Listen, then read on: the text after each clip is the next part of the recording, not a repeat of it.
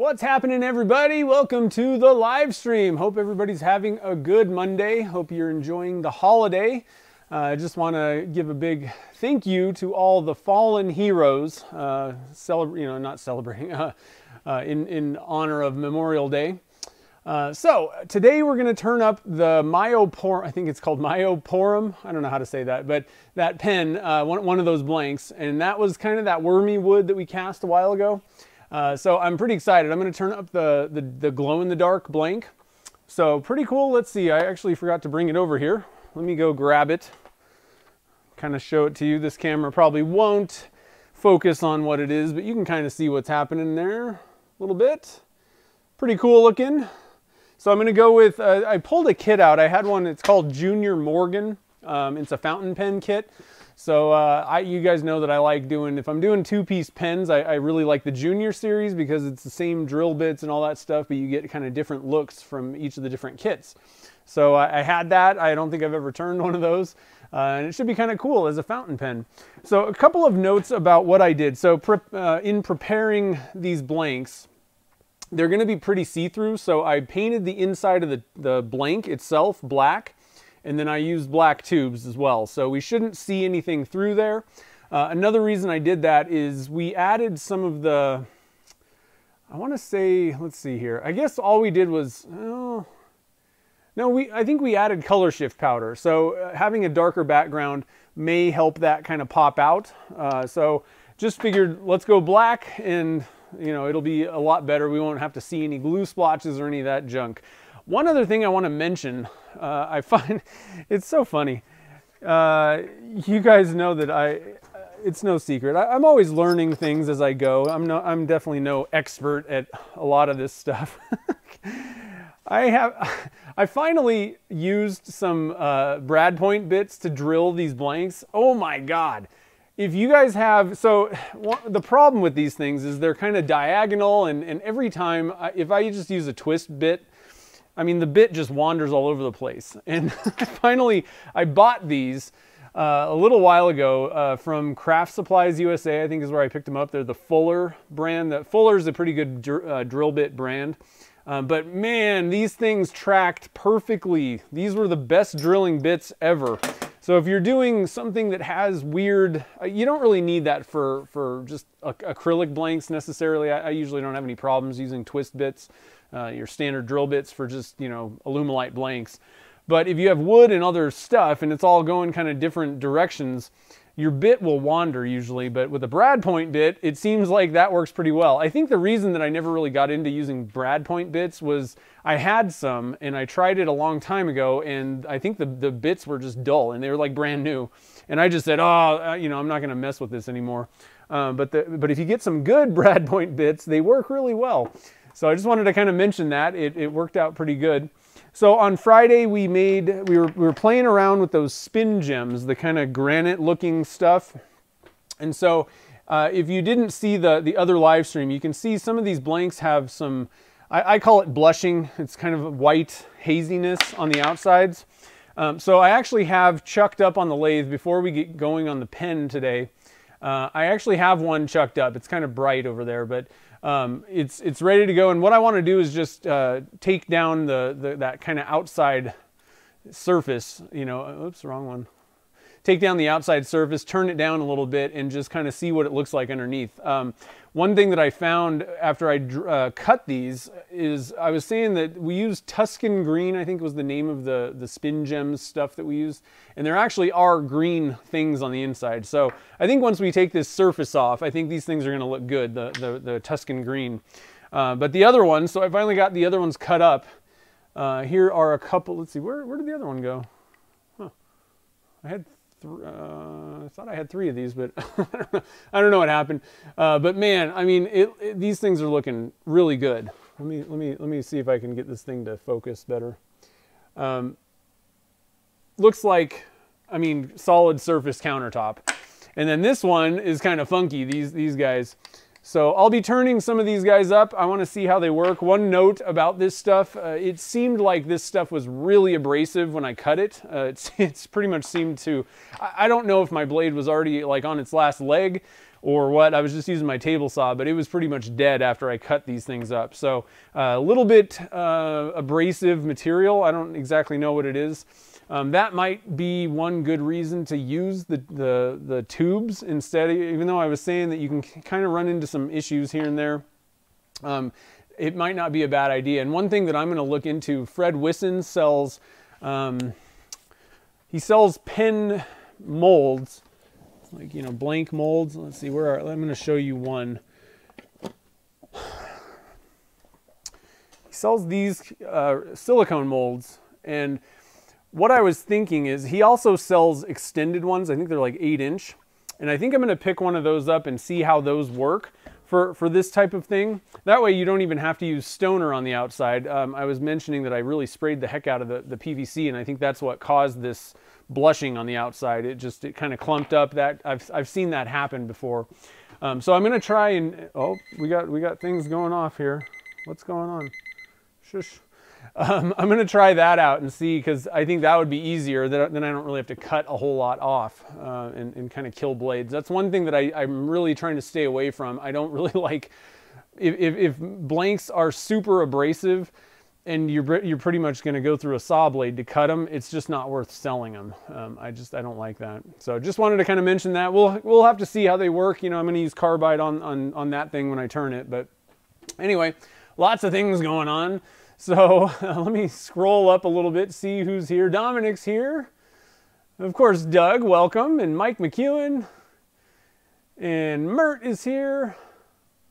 And let's see here, who else? Paul's here, nice. Lots of people. Silver Lady. Joel's here, what's up? Chris. Nice. Billy's here. And who else? Is Jen here? I thought I saw Jen somewhere. Somewhere way up there. Yeah, there's Jen. Lots of people. And then if we scroll down, oh, I love the pear guy. Thanks, Anna. I appreciate it. The pear guy's the best. Who else? Dave's here, and Steve. Nice. Soot's crafting. What's up, Curtis? Nice. Yeah, the blade murderer. I really don't like that, because especially right now, I have a stack of blades that need to be sharpened, and I don't even want to go to Reno, because there's like way more incidents of the stuff going on, the outbreak up in Reno. I'm trying to stay down here in you know, my little town.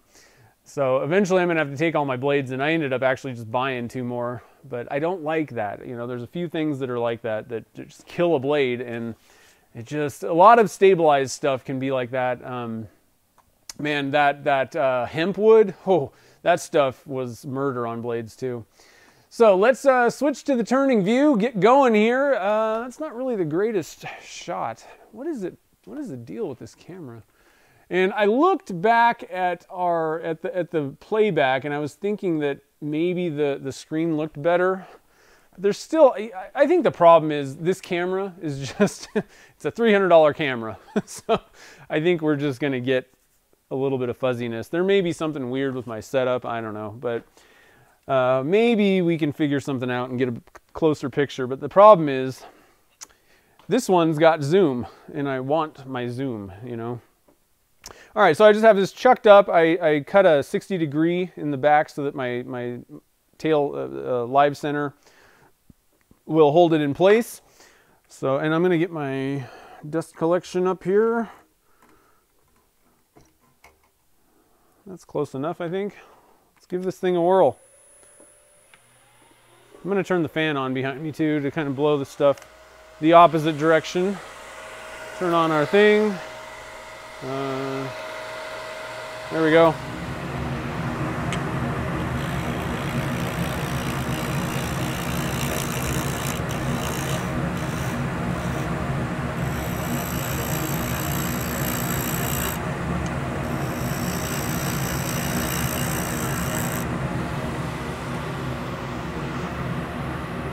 I'm really digging the shear cutting action with these things. All right, so we're taking off the surface here. It does feel a little bit harder than normal blanks. but it's cutting just fine.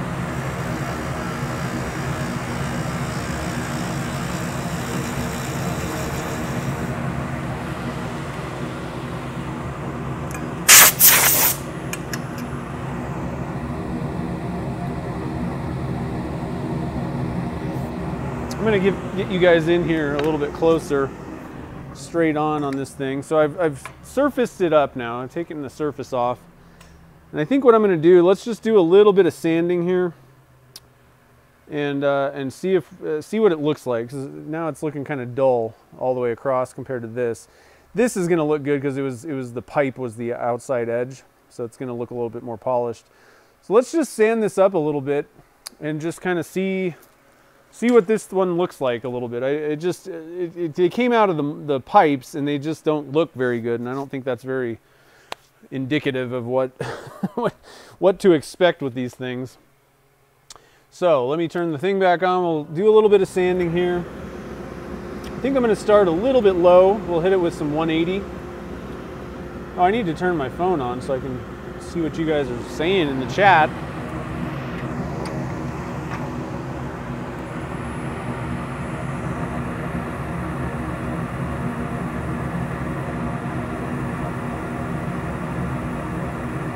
We'll just do a little bit of quick polishing here. Try and see what this surface will look like once we've cleaned it up a little bit. I'm excited to turn a couple of them, you know, see what they look like. I think they're going to make some really cool looking pens. And you could use this for anything. I mean, you know, this would be a really killer looking bowl. That's for sure. You'd have to use a lot of spin gems, but maybe a small bowl. Pretty cool bottle stopper as well. So you're probably going to have, you know, you might have a few little kind of pits and things. I'm not even going to worry about messing with, you know, filling it or anything. I would probably, it's probably best to, it may not be as bad on the inside if you know, once you turn it down. There may be a few little pinholes here and there. You just never know.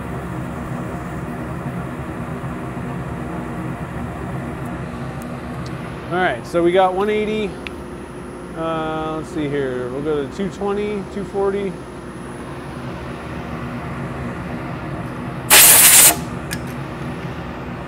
You guys seeing what I'm seeing? Still looking dull. Just kind of quickly do this. The 220 grit. And actually, you know what I think I'm going to do is just, we'll go to 400 and I'm just going to put a little bit of CA on it. That'll kind of speed up the process. I think you can just polish it. You know, I don't think you need to put a finish on, but that'll make it shine up quicker. And I don't have to do as good a, I don't want to make this the sanding show.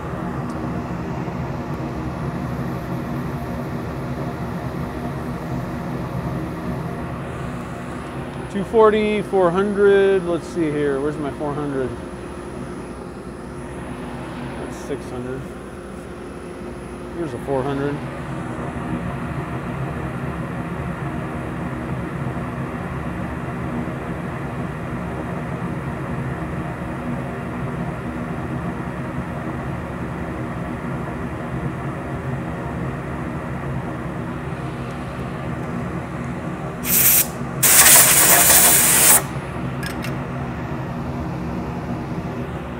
Hit it with a little bit of denatured alcohol here, just to kind of clean off any extra dust that we got.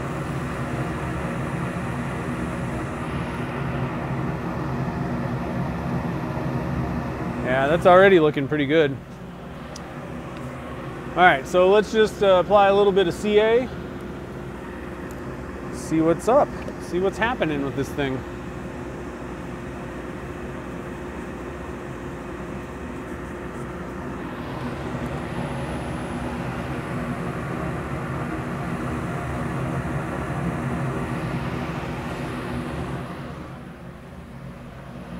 My scissors. So what's everybody up to today? I still need to get my phone out so I can see the chat, see what's going on in there. Just letting that kind of soak in a little bit on that first one. True stone. Yeah. I've heard. I haven't actually tried that yet. But I can't really make true stone, I don't think so. Probably not going to try it. I like doing things myself. Alright, how do I mute? There we go. What's up, Philip? How's it going, man? Yeah, liquid diamonds turns like most epoxies. Alumilite is I like it the best. I think it turns the best. I find epoxies to be a little bit more stringy, typically. But I mean, really, they turn the same. There's not that big of a difference. It's kind of very subtle. But I personally, I just kind of prefer Alumilite a little bit better. I find that epoxy, and I don't know, I've only used a few brands, you know, but I find a lot of the epoxies, the shavings are like a little bit more staticky than Alumilite, a little bit kind of stringier, but they turn fine. There's nothing wrong with them.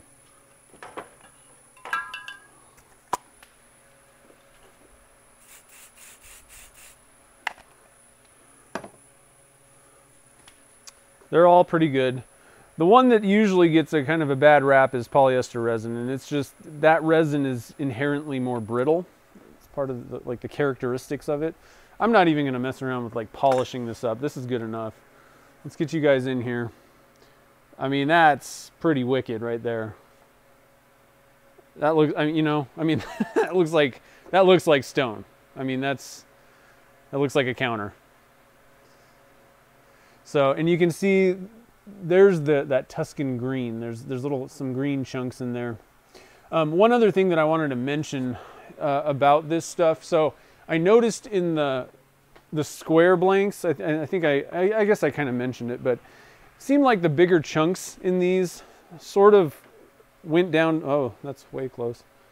Sort of kind of sunk. Like I was a little bit worried about. I mean, they're up there here and there, but there's a lot more in the bottom of this, because I think this was the top side. You know, you can kind of see a difference there. Same with this one. And so I actually think that is the one thing about vertical pouring. You'll probably get a little bit more of a mixture. It won't tend to settle to the bottom as much. So I don't know. I'm interested to kind of do a little bit more testing with these things, but you know, this speaks for itself, I think. I think that's a nice looking approximation of granite right there. So, what do you guys think? Yeah, PR is, and it smells, you know, it smells when you're using it. It smells horrible when it's liquid form, and then it still smells when you're turning it. And it's brittle, and so I don't know. More pink. Yeah, there is a little bit of kind of that, like, yeah, it's really kind of more like a salmon. But there's quite a bit of green as well. I don't know about the Tuscan green. That's not the most explanatory name for that. So.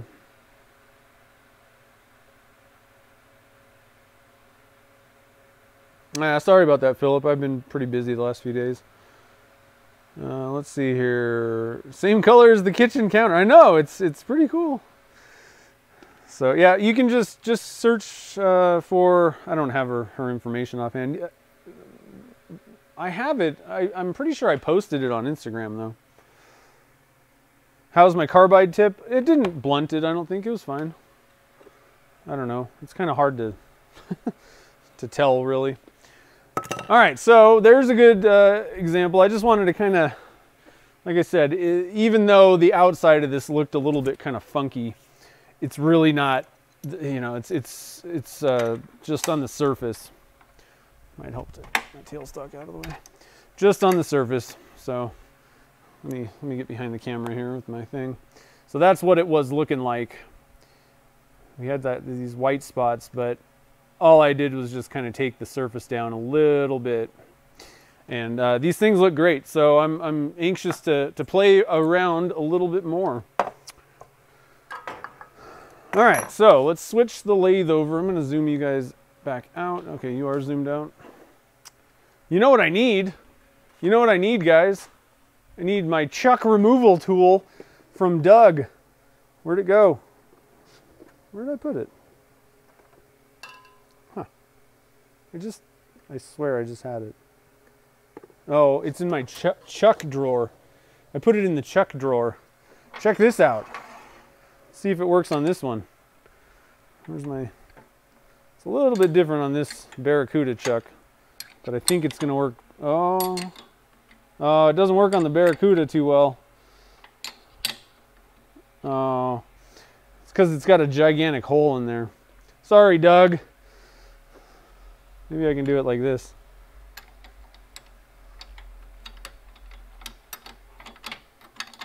Ah, you can use the other end in the jaws if it doesn't fit the chuck. It works great with the easy chuck. It's not meant for cheap junk chucks, I guess. That was a horrible promotion. Sorry, Doug. I ruined it. All right, so now we're going to switch over to my between centers center thing. And all right, so one little quick note. Where'd the blanks go? Show you a little trick that I do. Most of you guys probably know this one. But, oh shoot, where'd my Sharpie go? Oh man, there it is. All right, so here's my blank. Let me find where my marks are here. So I marked the outside with a little bit of a carpenter's triangle thing, I think they call it. So what I'm going to do, this is how it's lined up. Now, I don't know that it's really going to make any difference in the end, but how it looks, but I'd like to mark this. The problem is the outside of the blank is going to get turned away. So I just break these things, pop them open. So again, like it's on a hinge. And then what I do is I put a mark, let's see, make sure I'm on camera. I put a mark on each side here. Since I'm right-handed, I like to just flip them over. And then now those two marks will line up. And I got something on the inside to line my pen blanks up when I'm assembling the pen. So it's just a little bit of a trick to kind of help you, you know, make sure everything's where it should be when you're putting your pen together. All right, so we got our, oh, I almost lost my bushing. Let's start with the cap. Start with the cap here. So this is a Junior Morgan. I have no clue where I got it. I just found it in my drawer. So let's get this guy up in here. Junior Morgan. And let's see what we can do here. I'm going to try, hold on guys. I'm going to try and put the camera legs. Let's see what this view is like. What do you guys think about this? Kind of crooked.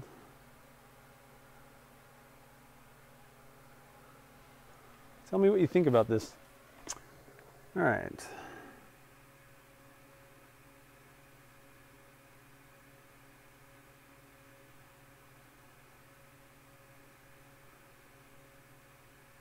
I lost. No, I didn't lose it. I actually put it in the right place. Yeah, I don't really like the Barracuda chuck. I think it's kind of junk, but it's fine. I mean, it works, but compared to an easy chuck, no way. Do I think it... to be honest, I've never turned Corian, I don't think so. I would say... I have cut it, though, and I would say that it's probably exactly the same. I would think that it's going to be pretty much the same exact deal as Corian. But like I said, I don't think I've actually turned a Corian blank. Like I said, I turn my own things. Usually, I don't really turn other blanks usually. It's actually one of the things, you know, I was pretty strict. Like it had to be made out of wood when I first got started into turning. I wasn't a big fan of you know, acrylics and all that kind of stuff, but I'm just going to put my bushings on this other one now so that I can just pick it up and go when I'm ready. Make sure that I have them. The junior kit is simple. These two on the cap are the same exact size, and then on the pen body, the bigger one is the tip. The other one's going to be the end. So just a couple notes. Yeah, I think it turns about the same. It's kind of a nice hard material, you know.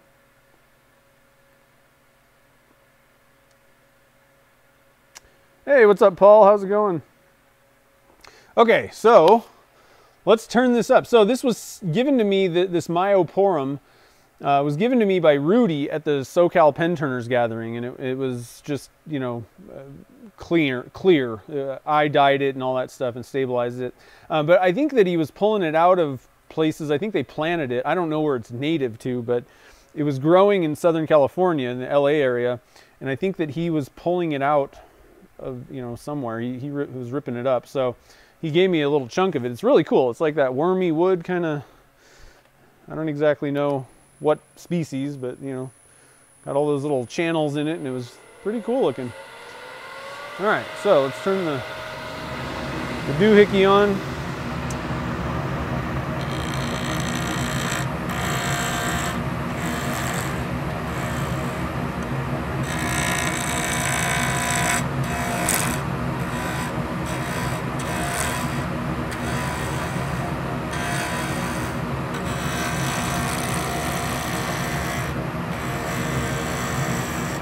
I'm really digging the angled turning, or the, you know, the shear cutting with the carbide tools. I think I might need a new CI3 here, but once we get it turned down, it's a lot easier to knock down the corners if you use it on a shear angle. I think I might be a little high. One thing that I noticed is I tend to be a little bit too high when I'm shear cutting, because I'm able to drop the handle down more like a cutting tool, like a gouge more. And you really want to be kind of coming in around the middle still. Let's get a little tighter here. Let's get that thing tightened up.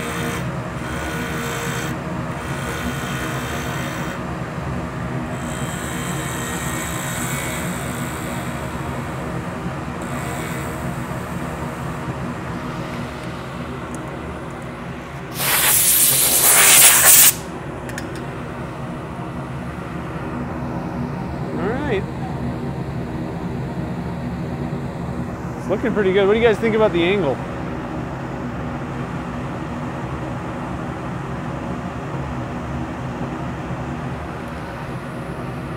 Camera angle.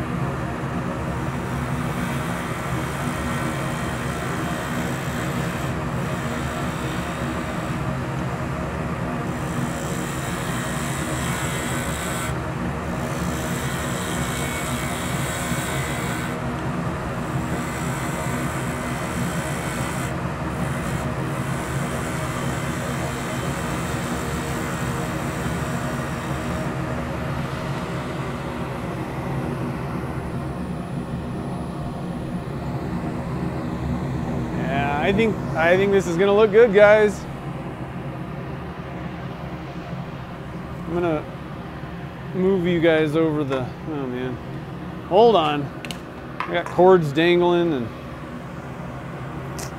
it's getting crazy in here. Let's get you guys kind of a normal straight on shot here of this thing.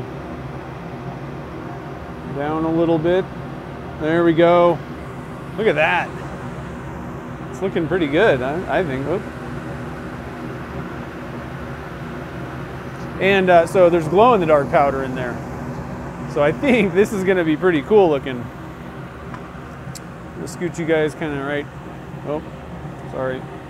Very exciting. Right there. I'm going to get you guys right. How about there? See what's happening.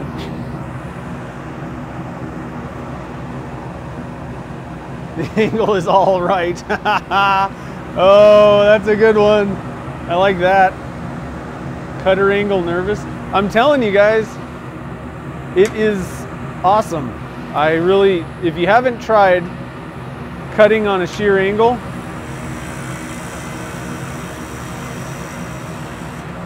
I like it. Let me scoot it back a little bit. And I don't know that I do this on every type of thing. I usually do, you know, just when I'm using carbide, usually just do it like a, you know, straight on. Let's see if this shows. The thing I like about this is I've never really loved, you know, holding the tool 90 degrees. It's a little bit less comfortable than just kind of grabbing it, and I have more control. I'm more used to this action. And so, I mean, I guess you could just come in and, you know, do it flat, but I really like the shear cut. I was talking to Chad about it the other day. Yesterday I called him and he was like, oh, I love doing the shear angle, especially when you're knocking the corners down. I guess the way Chad does it, even on like pens and stuff, he said that he uses he just pulls out the square, like and I don't have one, but like the big square one, like the biggest tool handle, the CI1 or something like that. And he'll take the square cutter and do that, which kind of made sense. It was interesting. I'll have to try that sometime. But I've been kind of playing around with this for a little bit with the shear cut thing, and I'm kind of digging it.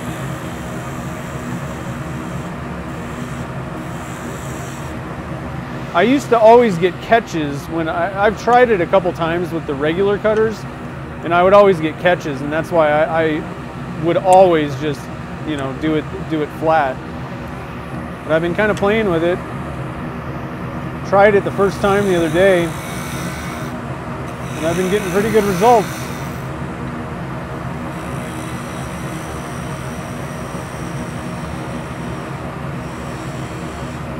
One of the things that I always struggle with on pens with carbide cutters, I put a lot of camber on most of my blanks. I don't do straight across.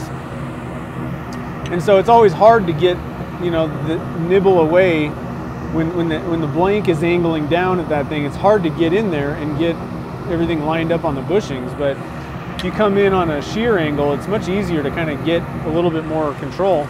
I'm not saying you should try it necessarily. If you get good results and aren't comfortable, then don't do it. But if you ever thought that it wasn't possible, I'm here to tell you it is very possible, and it's worth trying out if you're interested.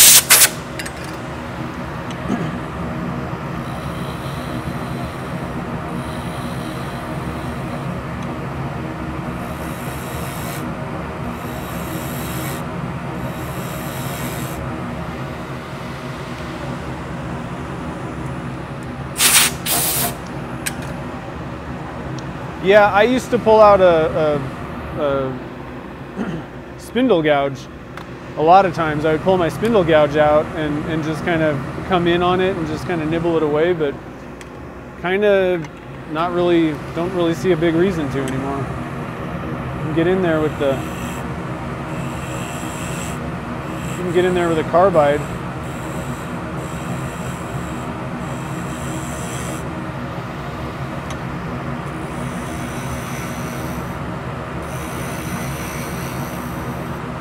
The other thing about it is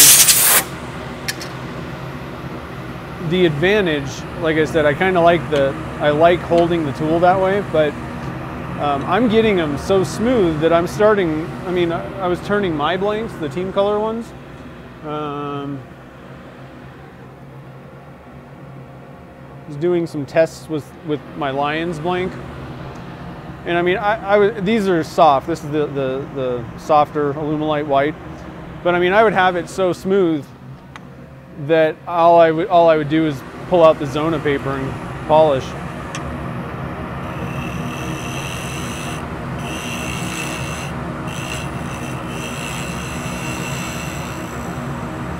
And actually, I had one of the regular Alumilite clear blanks. Same thing.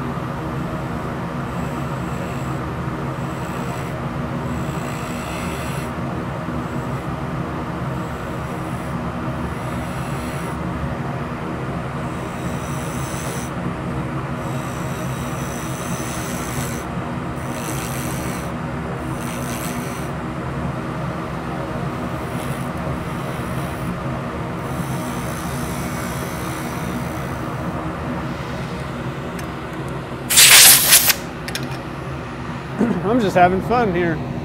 So one of the things about this Myoporum stuff, let's see if, I don't know if this angle will get you guys close. Yeah, should be okay. There's gonna be a few, you know, pits and things. There's just areas that are like on the inside where resin couldn't really get to. So there's gonna be a couple of those that I might have to fill. If I'm lucky, maybe I'll turn most of them away, you know, but that's just, I don't know any other way to handle that, to deal with it. Maybe a slower setting resin, you know, might have had more time to kind of work its way in through some of the cracks and crevices on the inside, maybe. But if there's like a hole that really isn't accessible, then there's really nothing you can do. It doesn't matter what resin you use or how long it's going to stay liquid.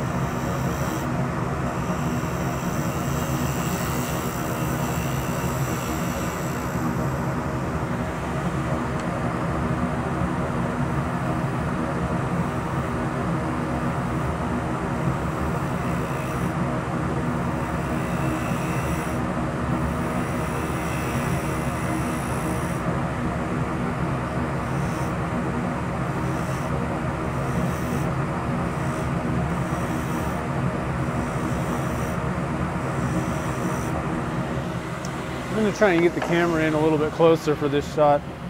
Me working on the... Hold on, guys. Things are just crazy right now. Let's see how I can do this. There we go. That ought to be pretty good, maybe. Let's see how that works.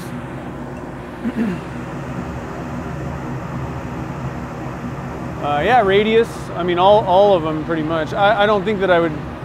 I probably wouldn't recommend messing with the detailers on an angle like that. That's probably going to lead to serious problems. I don't think I would do that. I don't know. Maybe, you know. But I don't. I'd stay away from it. But the R2D2. I tried it with this one. I actually like the round one a little bit better. I was talking to Chad though. Chad turns his pens pretty much with an R2, I think. The whole thing, start to finish. So, I mean, it just, like I said, it's up to you. All of this stuff, there's no better way to do things unless it's better for you. Whichever way works best. But I think that, I think it's something that you can look into. I don't know. Now, Chad was saying that he never had a problem using the standard cutters on an angle. I did. Every time I did that, I would get weird catches and things, and I had problems with it. But I may have been doing it wrong. You know, I may have been approaching the wood wrong, or you know, something. So, but I've been playing with the negative rake ones, and man, I mean, I've done some stuff that should have gotten a catch, and I haven't been able to get one yet, so I feel pretty comfortable.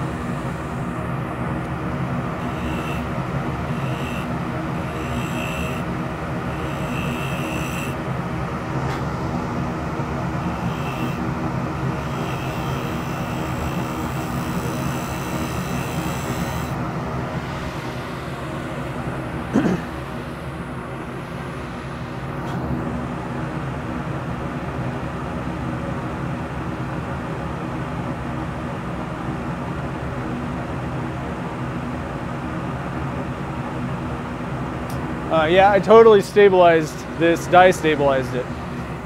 And I usually stabilize, if it's wood, most likely 99% of the time it's going to be stabilized. Let's zoom you guys out a little bit. That's a little bit kind of crazy. Yeah, this ought to work good. I like that angle.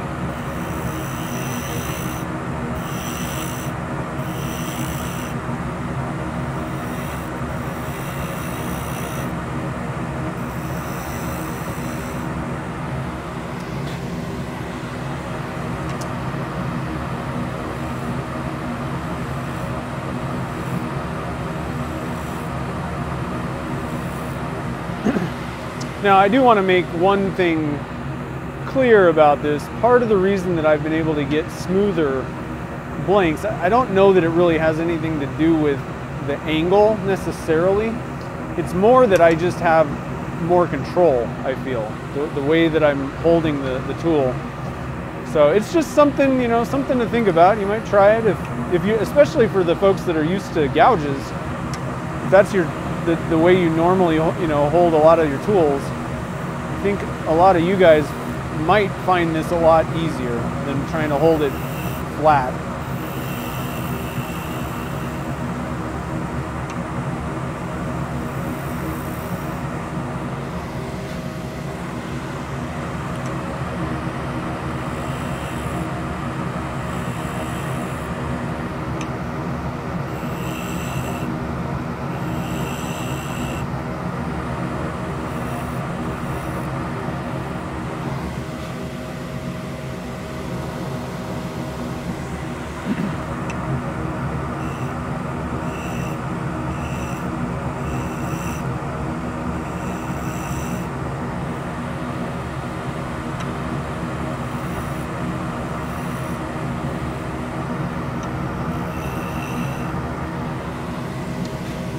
All right, let's see what it's looking like.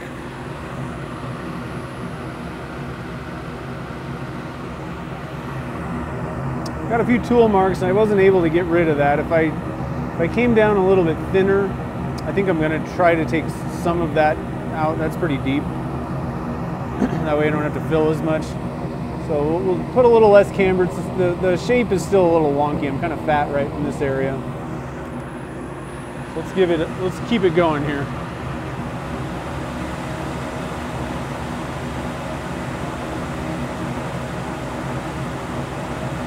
Where are we at here?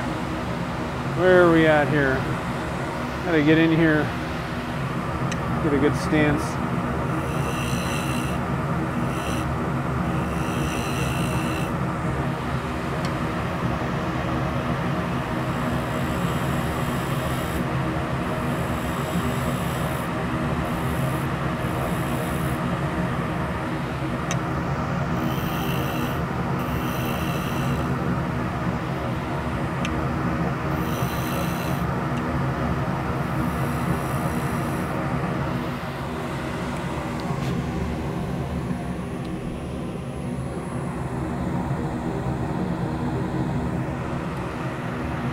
Problem is the camera's kind of right where I stand a lot of times when I'm doing a kind of a pole cut. That's okay. I'll figure it out.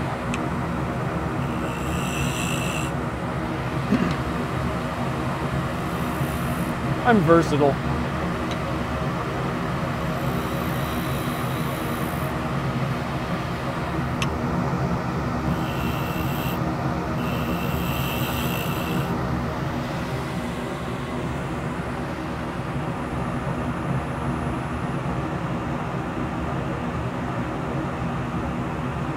Yeah, I know. A lot of people are like, is denatured alcohol the same as, you know, methylated spirits? And I'm like, I don't know. What is that? I never heard of it. Dang, that's still there.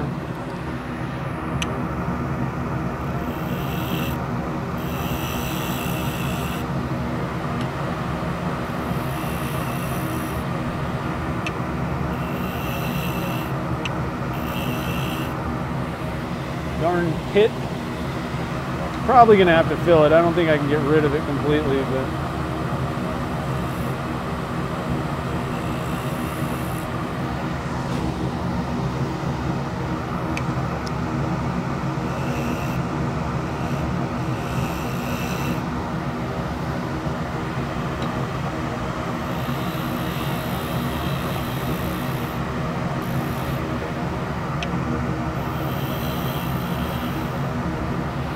All right, I think that's probably as good as I'm gonna get it. Let's take a peek here.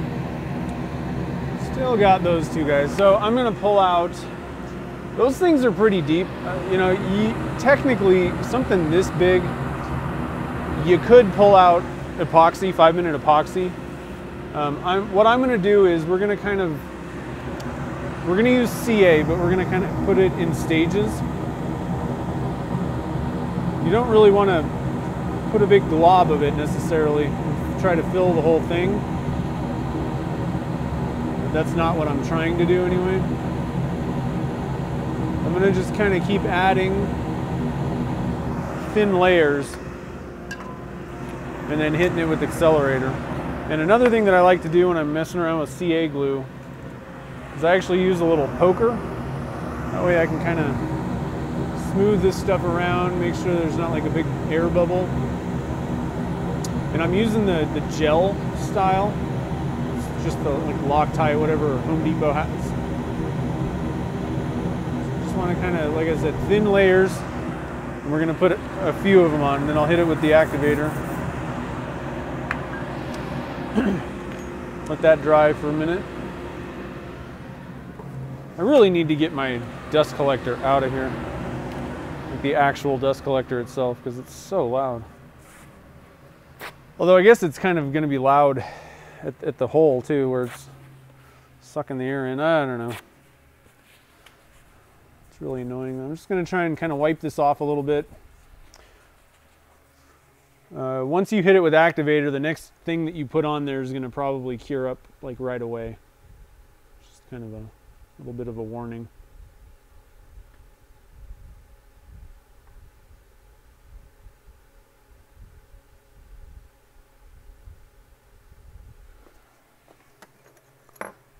Poker tool. Yeah, see that kind of hardened right away. So let me just put one more round on here and just kind of fill. There's a couple little pits that I saw. I like the gel because it gives you a really long working time. I think thick would be the same way to go. So we'll just kind of let that sit there. But those are the only two pits that we have to worry about. Everything else is nice and filled up there. So let me see if I can slightly adjust this camera. To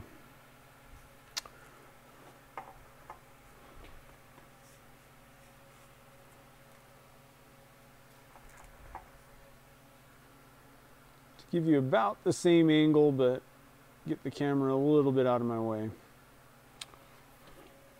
There, that ought to be pretty good. What do you guys think about that? Let me center everything.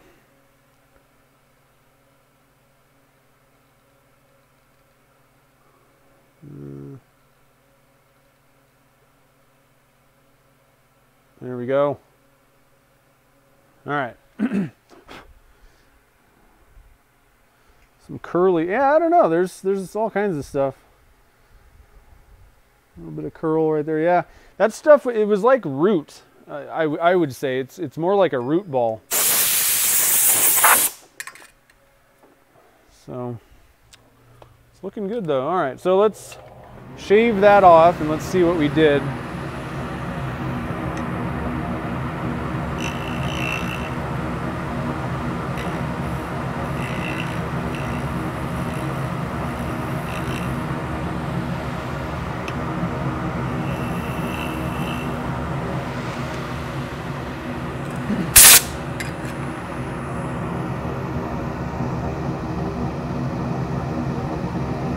That one's definitely filled up there. That one, I'm just going to take another pass real quick.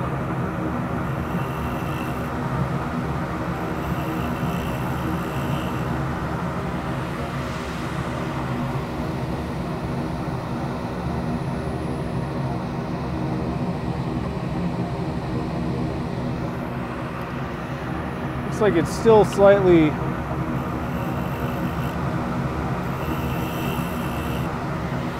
below the surface.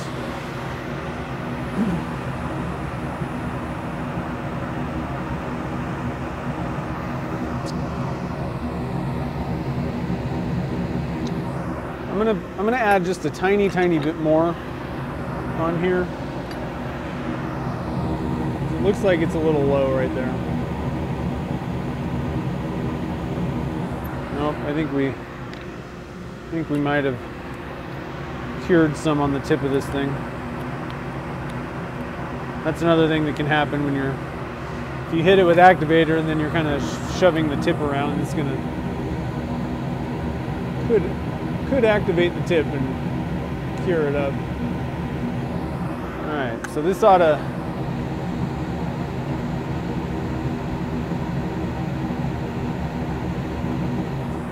I think that ought to get us where we want to be.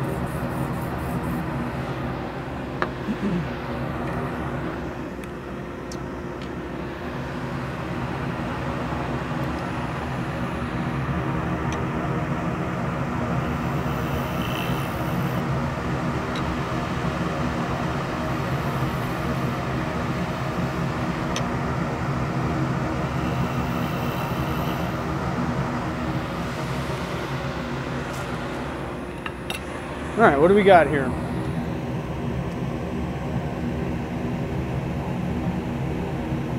Still a little bit. Let me take another pass with the tool. I think I can get this thing leveled up.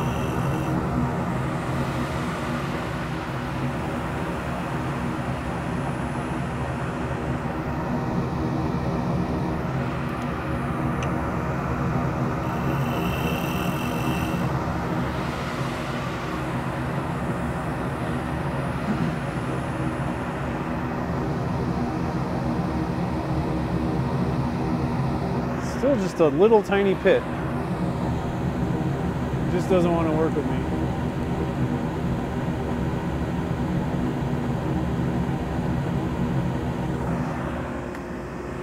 Come on now.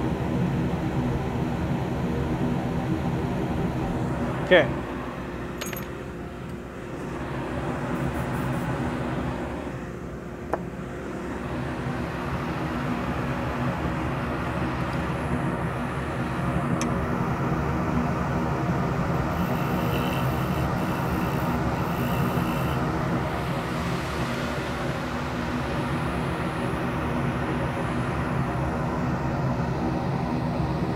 There we go. Okay, so now let's do a little bit of sanding.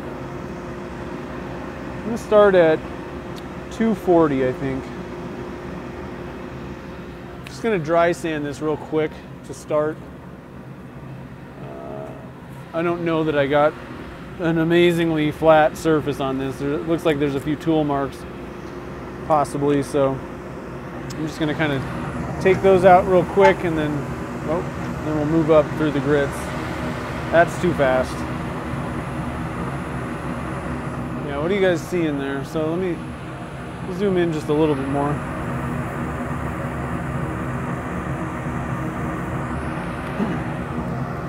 Not too bad, but you can definitely see a few tool marks in there.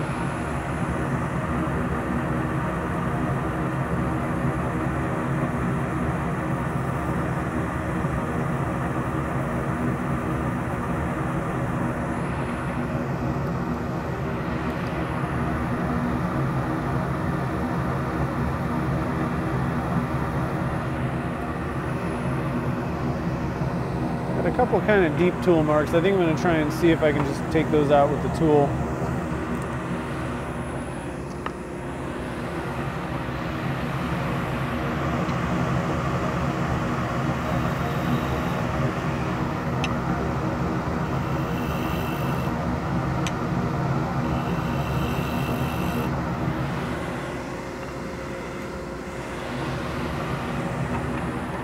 Let's see if I helped anything or made it worse.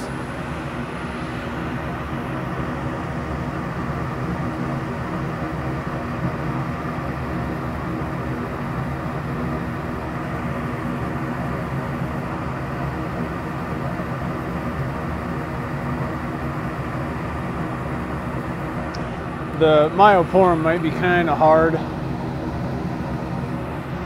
Yeah, it looks like it's getting better. Might have been smarter just to start sanding at 180. In fact, I think I'm going to do that.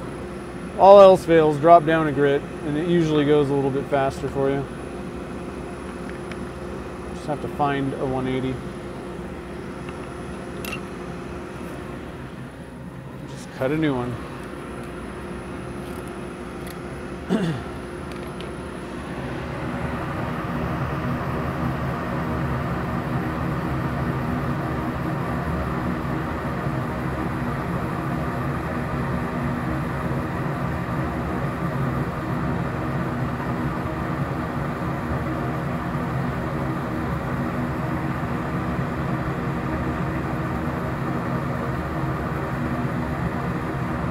All right, got everything smoothed out now. Let's move back up.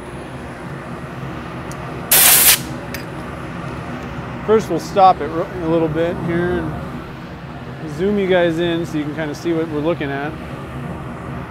It's really going to be cool. Once we polish this up, I think it's going to really pop out at us.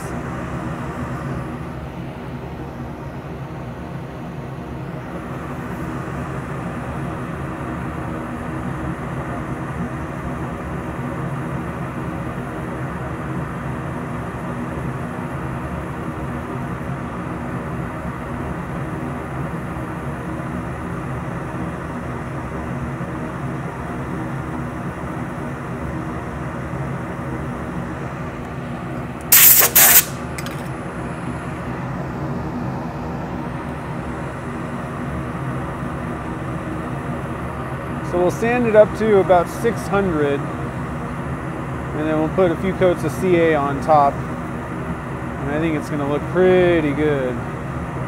But I'm really anxious to see what it looks like with the glow in the dark part, you know.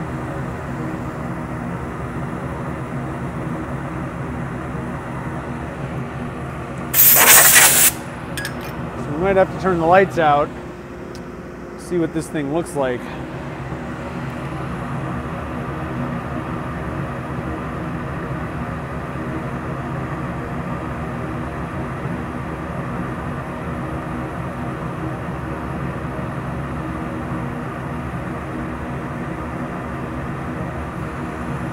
Julie's here, what's up?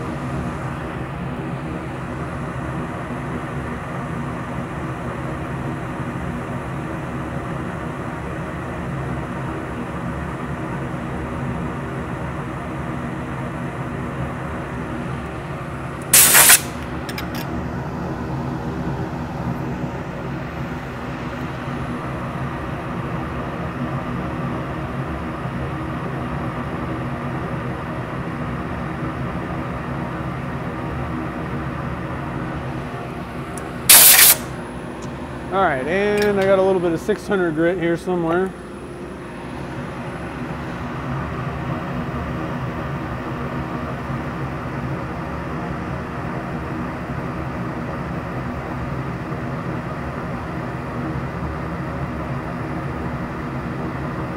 Okay. I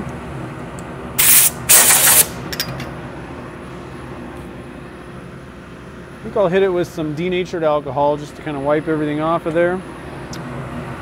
Any dust that might still be on it. And this ought to give you guys a good view of what it's starting to look like here. And I think this is going to be good. I think this is going to be a good one. Do I not care for micro mesh finishes? I don't like micro mesh personally. That brand, I like the. There's nothing wrong with it. I don't like the pads. But in this case, it's going to look a lot better putting CA on it, like an actual finish. You can polish something up like this, and I do it a lot of times. But the wood's going to be a slightly different sheen than the resin, so I don't want that. So CA finish is what I'm going to go for on this one. Okay, so let me get some stuff out of the way. Let's get a piece of paper towel. And we'll put some CA on. Yeah, so typically I'll wet sand up to 600, and then I'll switch to the Zona papers. It's basically the same exact thing. as micro mesh. Oh, that's way zoomed in. It's the same thing, but I like the thin papers, and I like the color coded, and I like that it's cheaper than micro mesh. That's a 3M made product, so it works exactly the same. But I've never really been a fan of micro meshing to the like nth degree. I don't go through every step of it. I don't really think that I prefer buffing wheels as those kind of higher steps. I just get more consistent results that way. But I mean, it works fine. I know a lot of people that swear by, you know, micro mesh or whatever, but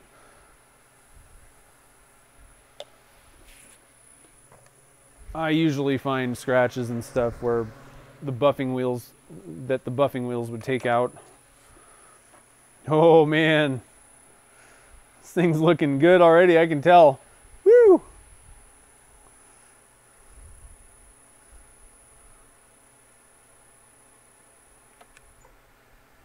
Oh man, yes. The color shift powder is popping out now too. Let me get you guys in front of this thing. This way.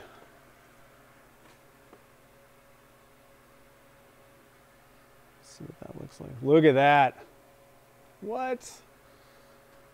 I wasn't sure how the color shift powder was going to look in this. We used ocean blue dye. Oh, it's looking good. All right, so let's move you guys back. Sorry about this. Back and forth, back and forth.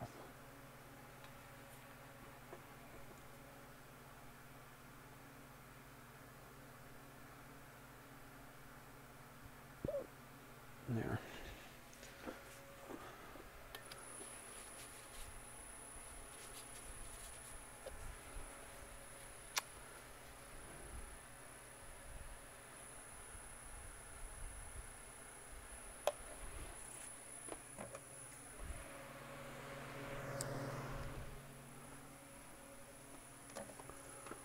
And we'll get a little accelerator going. I usually let the first coat of a CA finish just kind of soak in and cure on its own.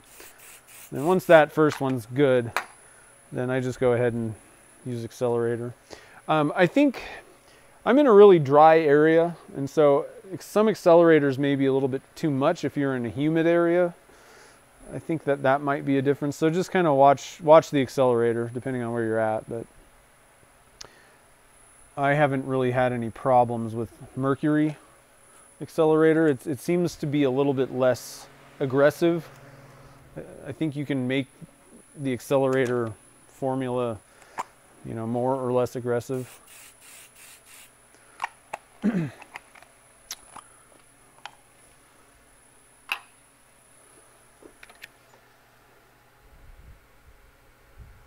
that's gonna look pretty good, I think, guys.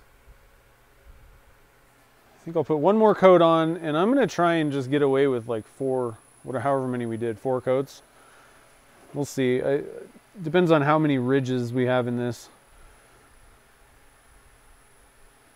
on the surface, but for the most part, the surface was nice and smooth. If you're starting with a nice smooth surface on your blank, there's not like pits and dips and stuff, then you don't necessarily need to put a ton of CA finish on. But you need to put enough so that you can kind of sand it smooth and not burn through. Mercury is poisonous. Not this stuff. That actually I think is going to look, I think I got that on pretty smooth too. Let's do a little bit of sanding here. What are you guys seeing? Yeah, that's a good view. Yeah, I don't have massive ridges, I don't think. It's stopping. Yeah, there's a few. We'll do the 8 coat method. I usually do 4, sand it flat, and then do 4 more.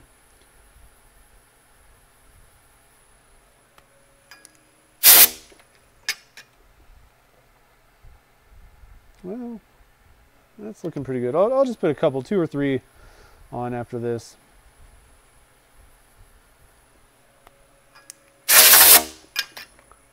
All right. Let me wipe that thing down.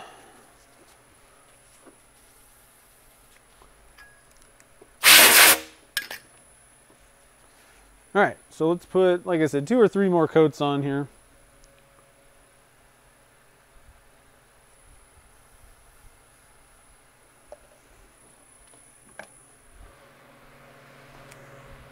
And I'm using Mercury Thin Flex. It's the one that I really like to use for finishes. And the main reason is it looks good in the end. There's not a lot of difference, I don't think, between most of the CAs, but some of them do seem to be a little bit clearer. I don't know. I mean, there's no proof or anything. It's just kind of based on what I've seen with my own eyes.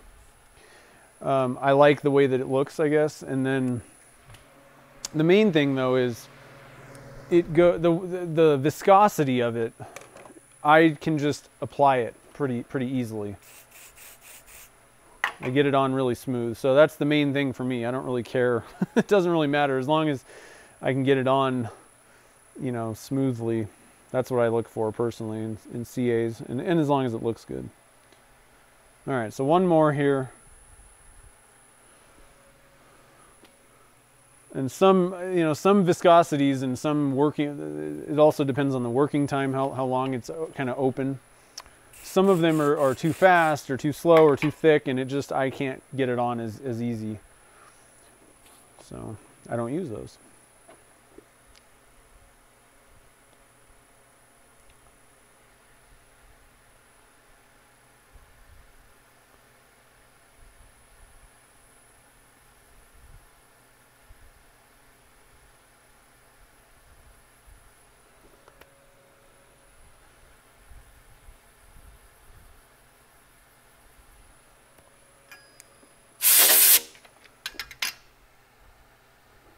There we go. So I'm going to move right into, I use 400 grit to kind of knock everything down and get the majority of those like ridges out.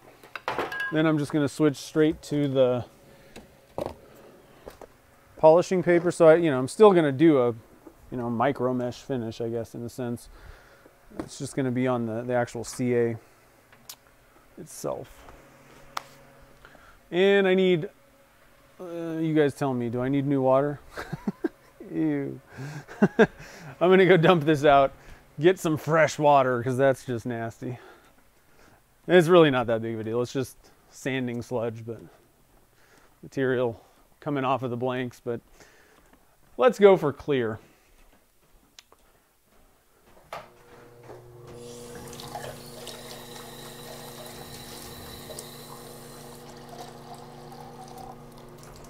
Much better. Here we go.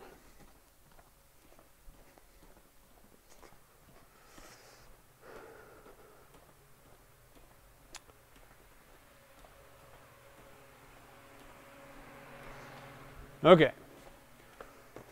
Let's do this. So I'm going to start out with the green one. This is 750 grit or so, somewhere in that neighborhood.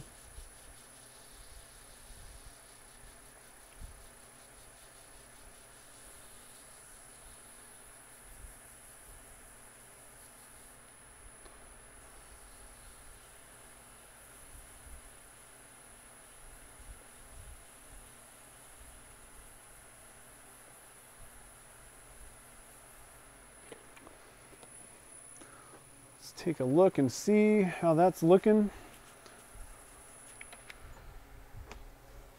I like to use a raking light if I can. That way I can kind of see what the scratch marks actually are looking like. And I think we're at 750 grit. So let's move up to the gray one. This one's about 1150, I want to say.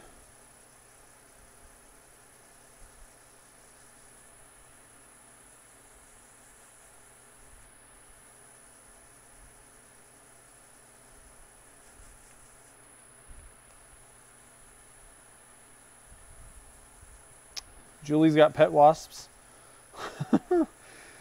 That's no fun. They broke in. I've been burgled by wasps. Oh man.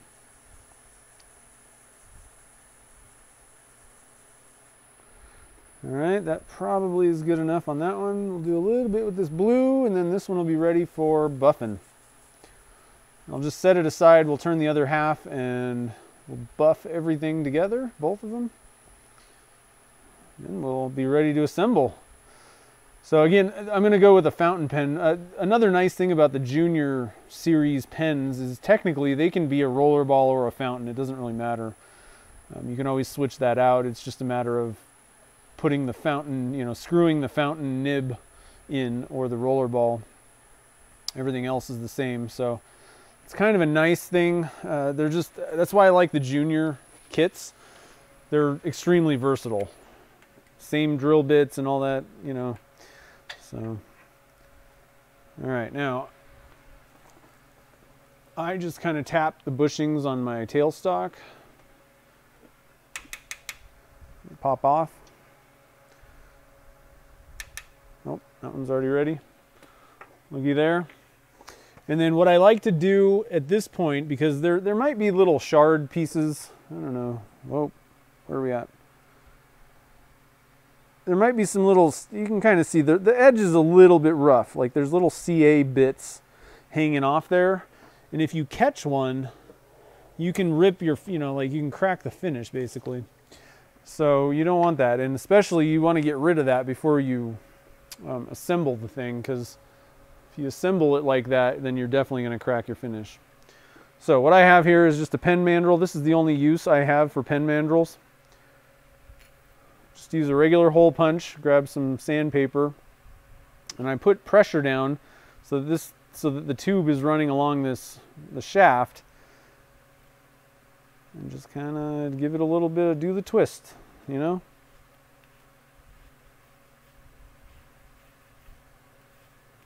That makes sure that you got a nice square end. You got no little bits hanging off that are gonna mess you. Man, I'll tell you what, there is nothing worse than assembling a pen and the finish cracks. Like you're done with the whole thing, you know, you spent all that time and you're being all careful and doing all, and then you put it together and the finish cracks and you're like, I'm just gonna throw something. That's pretty much how you feel. So we got that up to about, I don't know, 1300 grit, something like that. Man, this thing is gonna be, once we get it, sorry, I was looking, I was looking at myself, put it on camera. Look at that. Depending on how the light hits everything, man, you get different looks. Plus, this is glow in the dark. What? These are pretty cool. All right, so I'm gonna set this aside. For now, we'll get the other one set up here in a second. All right, Julie, have a good one. Have a good dinner.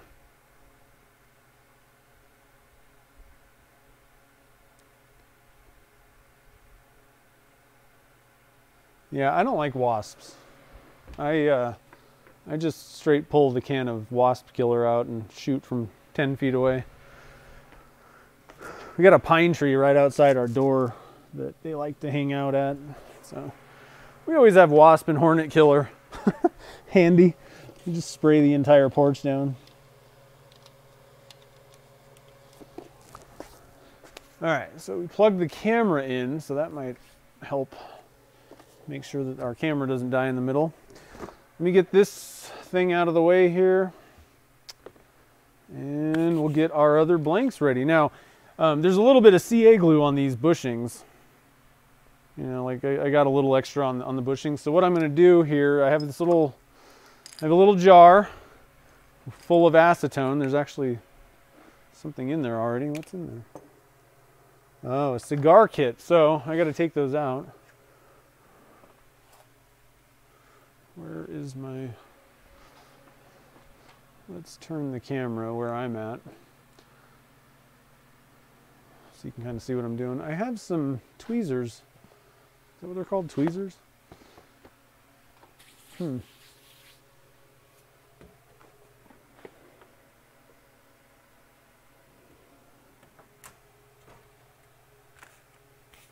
Where did my tweezers go? Huh. I don't think these are the ones, but we'll use these. So I'm just going to pull my bushings out here real quick. These are... Doesn't take that long to clean off the acetone or the CA glue. The acetone will pretty much clean it up in, you know, a minute or so.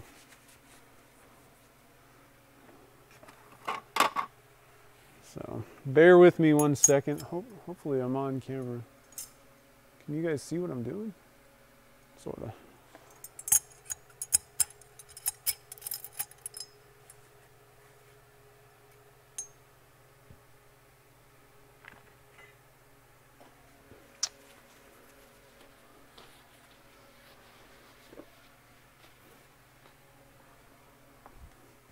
Bring my phone over and I can kind of peek at the chat while I'm doing this.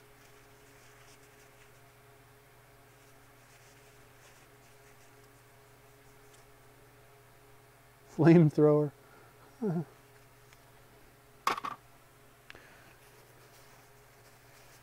Finish cracking. Yeah, I know. It really only takes like one time when you crack a finish on a pen. Now, there are other ways to crack a finish when you're assembling. You know, if you're having a really difficult time getting the part to go in, or if it's going in at an angle, that can cause finish to crack too. But, you know, and I think a lot of people don't even think, you know, I probably cracked a couple before I really even knew what was actually causing it. But yeah, once you kind of think about if there's material hanging off the end and you know you're pressing the part onto it, then you're like, oh, I gotta watch out. Gotta watch out a little bit.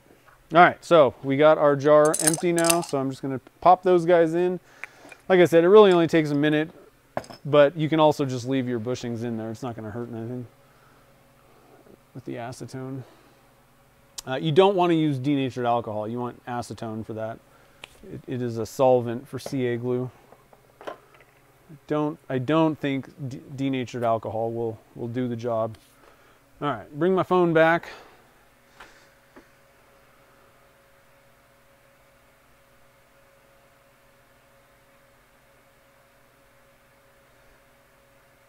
Let's see here. I'm missing stuff. So let's see here. Glitch. When you get a chance after. Oh, sorry. I didn't get back to you on Twitter. I don't follow Twitter super close. I'll be honest. That one kind of falls by the wayside. But I'm usually pretty good on Instagram and Facebook. Eventually I get to. All right, so let's back this guy off a little bit. You guys got a view of what's happening here. All right, so we got that thing locked and loaded. Let's do a little bit of turning.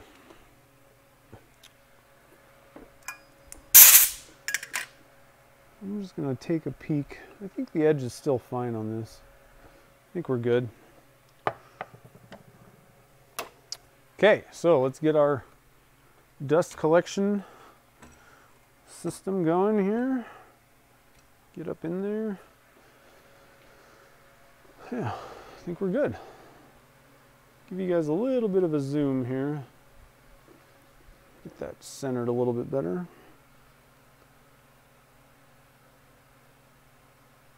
There we go. All right. Let's get this pen body done.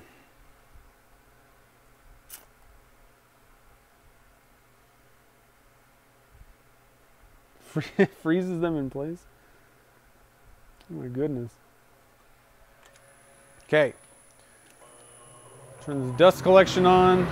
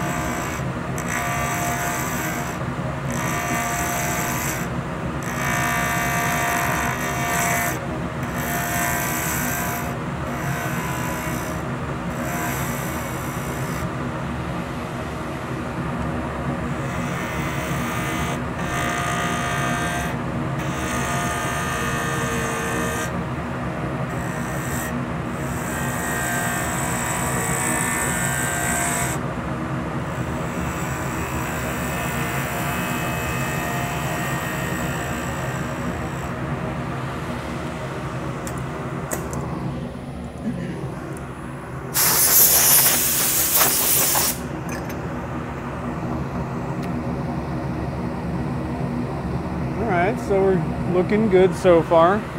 Now, one thing to also note about this blank specifically, the glow powder, that stuff's pretty abrasive stuff as well. So it can kind of dull your tools a little bit faster than normal. So for cutting blades, you know, saw blades, and you know, especially if you're using high-speed steel tools, a lot of times stuff with glow powder in it will just kind of kill the edge right away.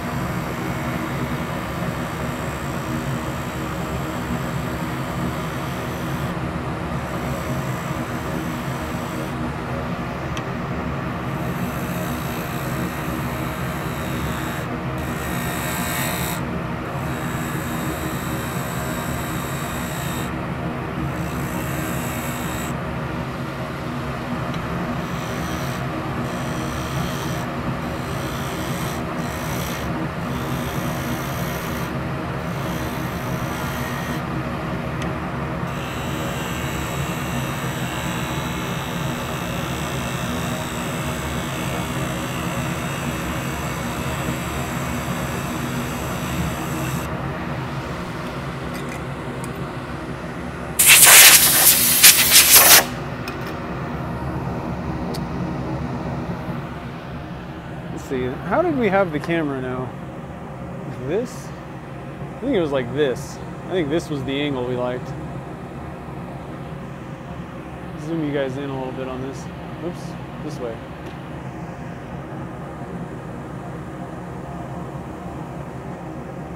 Okay.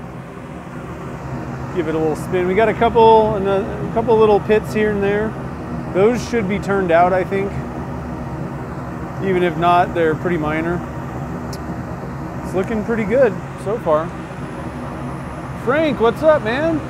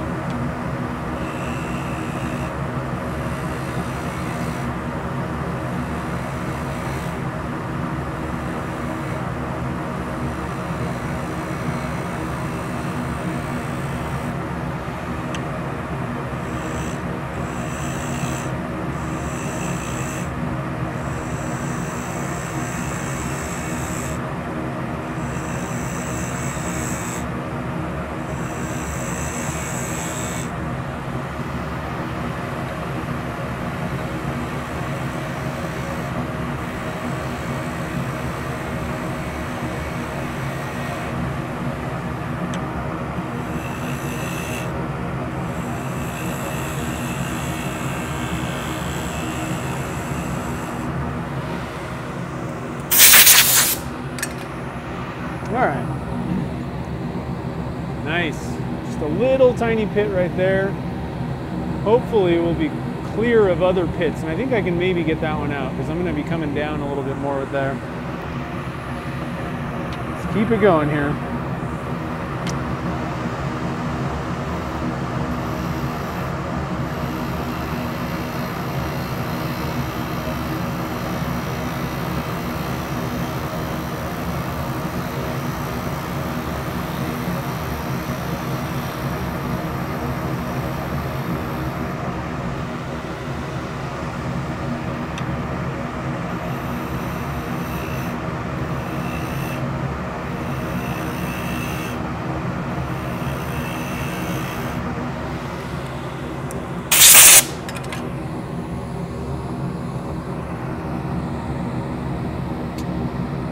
Things being stubborn.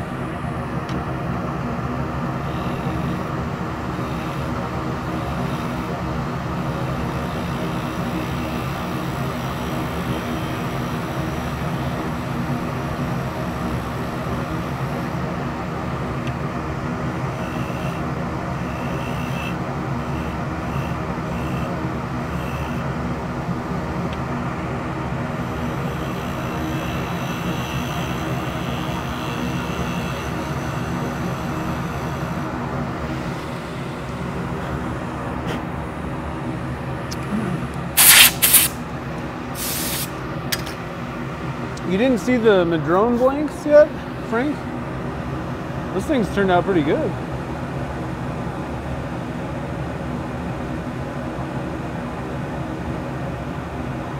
You didn't see, yeah, I didn't do the stabilizing.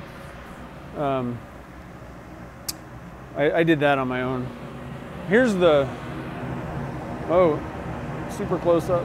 Here's the, I gotta move this camera thing. There's a big glare. So this was pink and purple.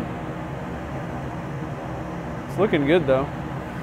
And we got a little bit of red.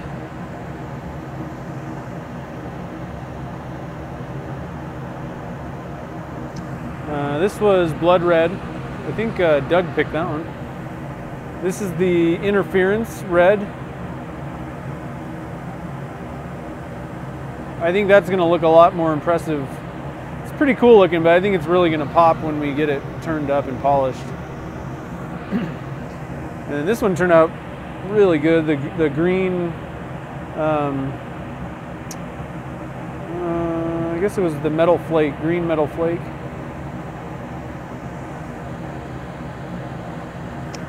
And what else? Oh, and then the macro pearl. I think that one's going to look pretty cool too. And we had a couple of areas where they're, you know, little kind of, it's a little low. A couple low spots here and there. I'm not sure what they're going to look like on the inside. It's kind of the same issue that we were having with this Myoporum. You know, in some cases there may have been areas where the resin really couldn't get to on the inside. Cracks on the inside, or, you know, again, that may be a case where you might be better off using a slow setting resin. It might have a little more time to kind of wiggle its way in and get onto the inside. Yeah, the green it turned out good.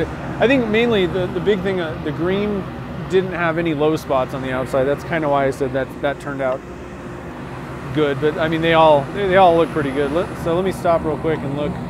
Still got a tiny little pit right there that I think we can get out.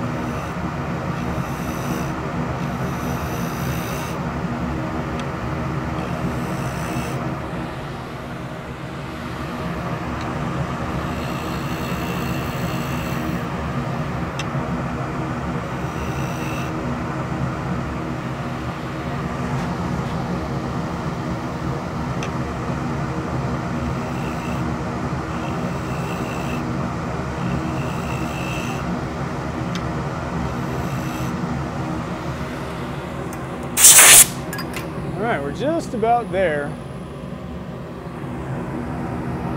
I'm going to take down, it's a little fat, it seems a little like the fattest right there. I don't like that, but pretty close to, got a little bit to take off on the ends here, but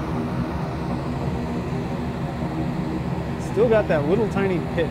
Let's see if we can get rid of that.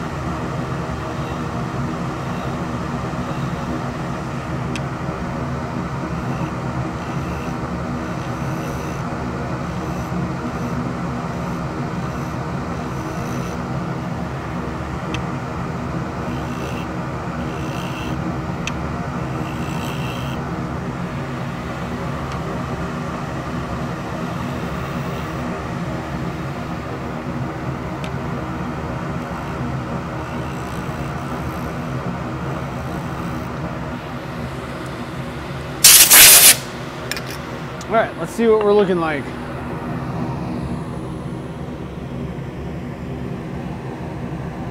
Couldn't get that guy out. So let's do a little bit of filling real quick. It's a really tiny little hole there.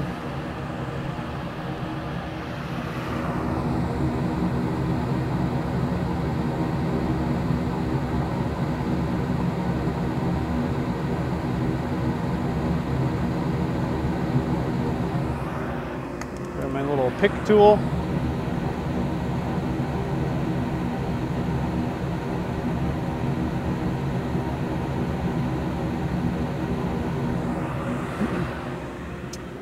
And accelerate it. Let's see here. Yeah, cracked wood does make some really awesome blanks.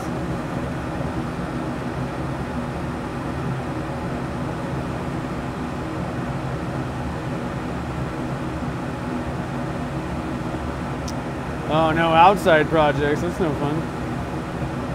It does sound like something from Star Wars, doesn't it? It's annoying. I don't like listening to it, but it does help a lot.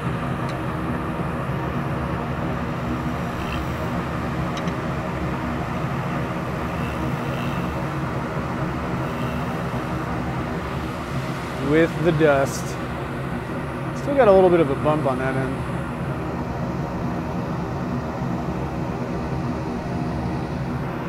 So actually, we're gonna come in here and kind of nibble at this.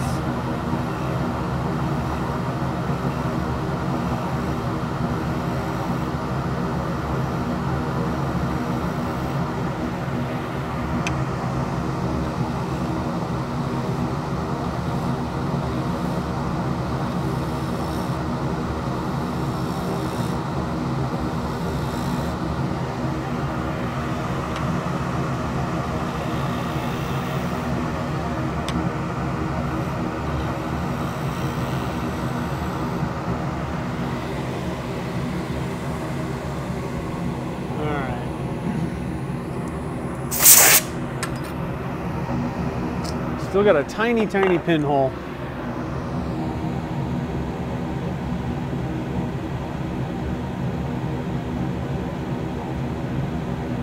I think this round ought to fix that.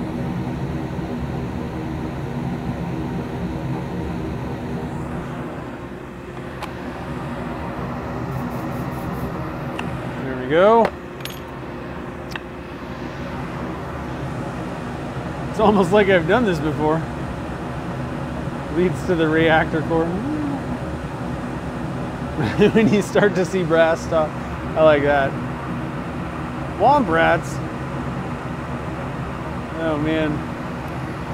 All right.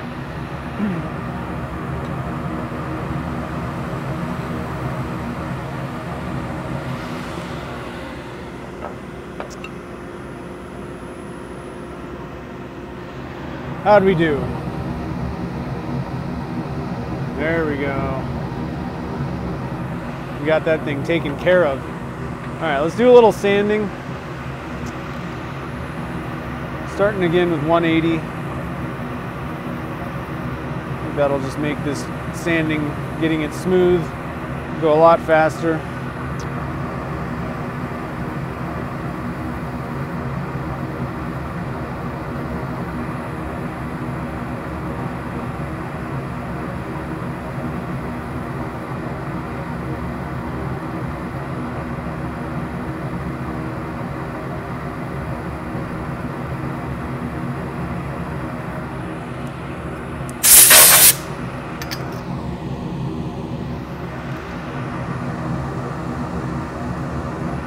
So I got a little bit of a funkiness going on the right side here. Nibbled away. You can see kind of a dark line down there. So I'm going to bring this in.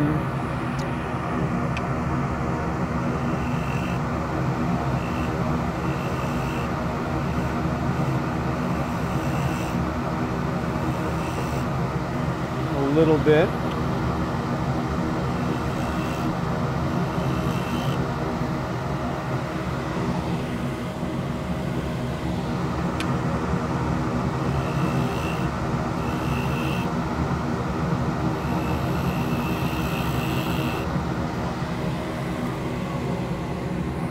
I don't want any funkiness, you know? Let's see what we got going on here now. Go back to the 180 grit. Where'd that go? Lost my sandpaper. There it is. Let's see if we can get this to even out down at the end here.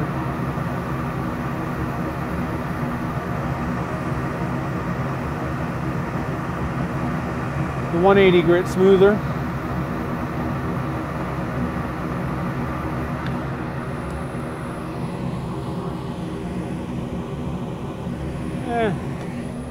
Maybe not the best shaping job I've ever done on a pen, but it ain't bad. It'll do.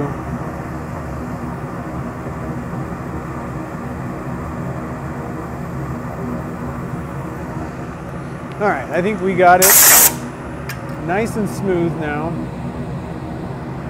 No tool marks. Let's move up to the 240 grit. John's back.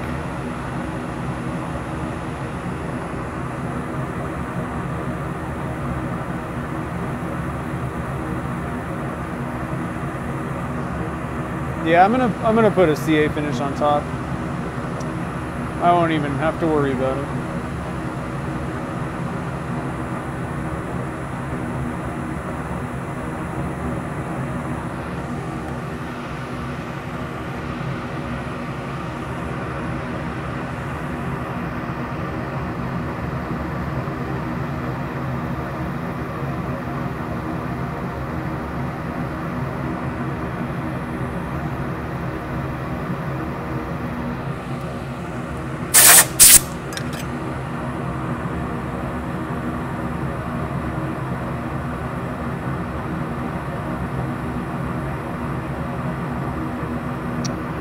We're at 240 grit right now.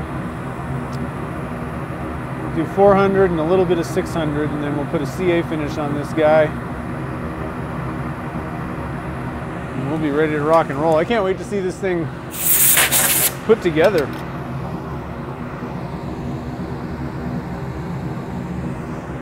All right, 400. I'm gonna get a new piece of 400. That one seems old. I don't want any old 400 grit sandpaper.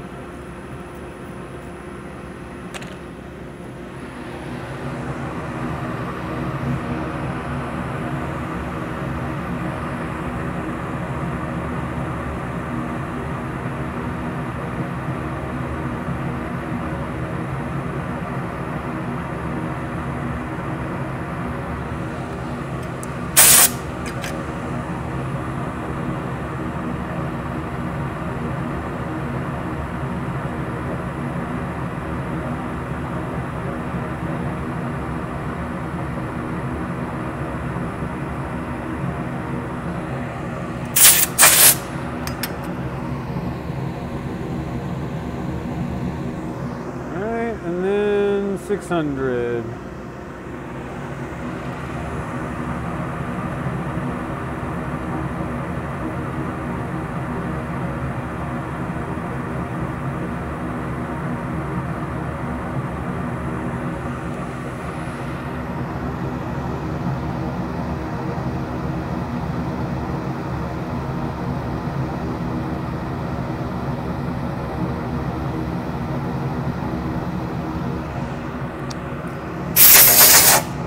Got some deeper scratches in there that I'm not digging. I'm gonna drop back down to 400, see if I can't get those out.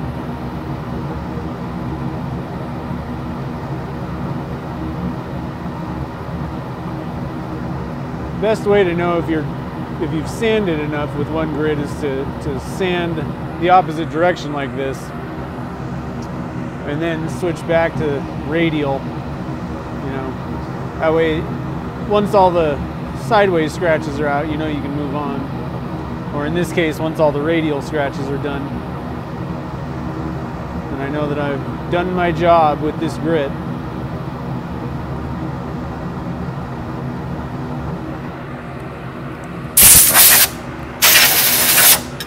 All right, so we'll switch back to the 600 radial.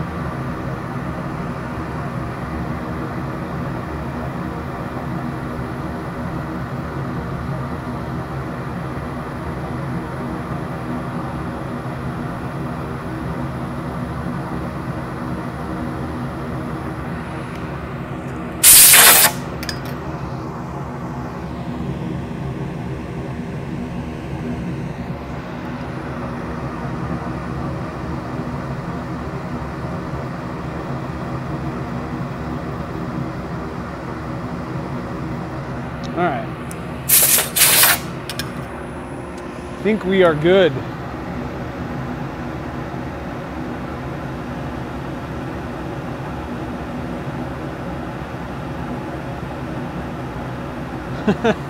Somebody always gives it a thumb down. There's a lot of people that don't understand that live streams are long form, and they just really don't like it. So that's fine. At least they're voting, you know? Some people are probably just like, ha, I'm gonna do a thumbs down. Just to be silly. All right, I need to clean out my sandpaper stores over here. All right, so I'm gonna wipe it down with a little denatured alcohol, and then we'll start applying the CA finish. Or they just don't like me, and that's fine. I'm cool with that too.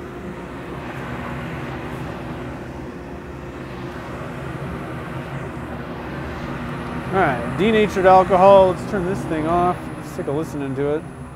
Maybe they're just sick of listening to the dust collector, which I give that a thumbs down myself. Oh yeah. So again, I painted the inside of the blank black. So that's helping, you know, once we get it polished, that'll help pop the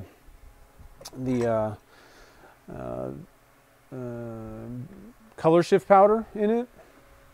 Oh, I guess I probably could have zoomed that out a little bit. Anyway, but there's going to be some depth in this. I can already see it actually. So I really can't wait to get this thing totally polished up, because I think this is going to be a pretty nice looking pen. Pretty nice.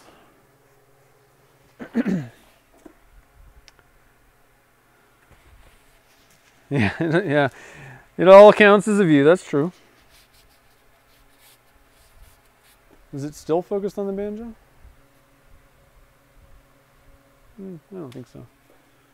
I think we're good now. I think we're good. All right, so pull out our CA. Start applying it.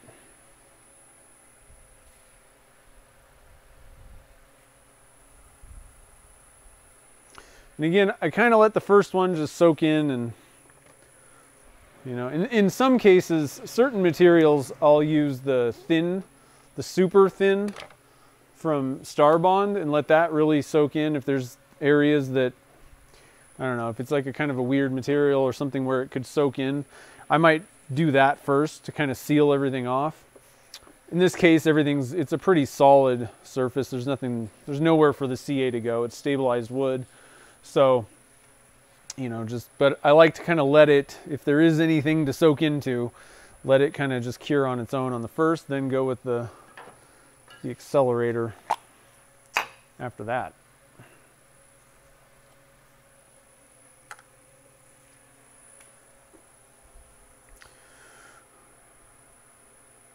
Prize fighter? No.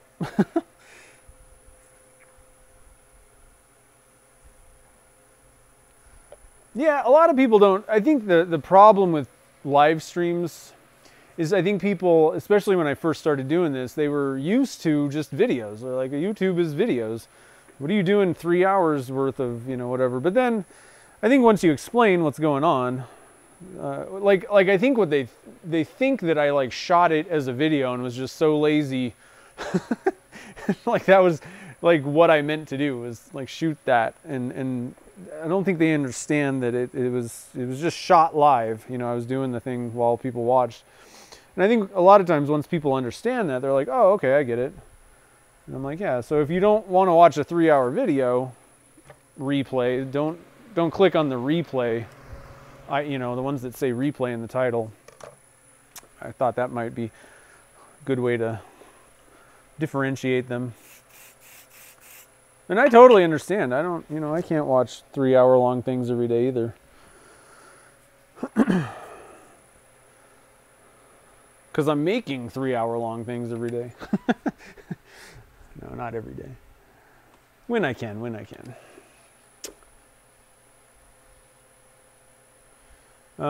Yeah, so I did use a black tube.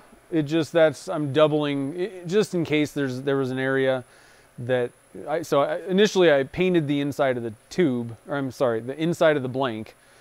I always get those two mixed up. So I painted that black, and then I also did use black tubes just in case, you know, there was like one little area where there's like a little pinhole and you would see brass. I'd rather just use black. That way you're covered. You got all bases covered.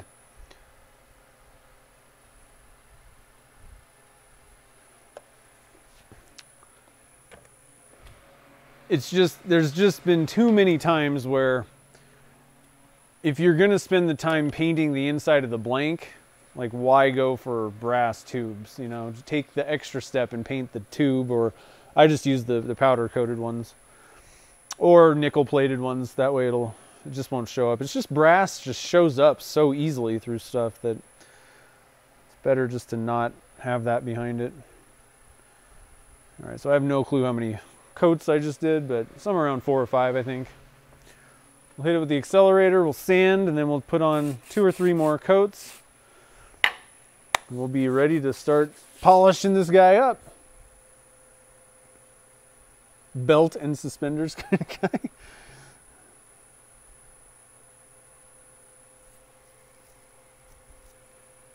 Yeah, you know, the live streams are cool because it's 2 things. Like it kind of gives people a place to just hang out, you know. You guys can come chat. I go in depth. The big thing for me was it allows me to just go in depth instead of having to, like, you know, a lot of videos you're just kind of going through the motions kind of quick and can't really explain everything that's going on. So I like the streams. I think they're pretty fun. Just depends on what you want. Oh, I already had a piece of 400 grit. All right. Let's see how we're doing. Yeah, a little bit more ridges on this one, I think.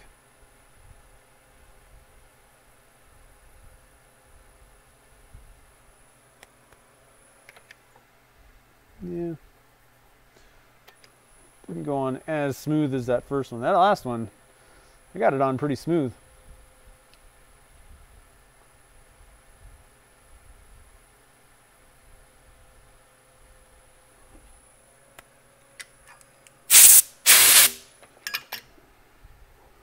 All right, just a little bit more. We'll get everything nice and get these ridges out of the way. We'll be ready to rock and roll here.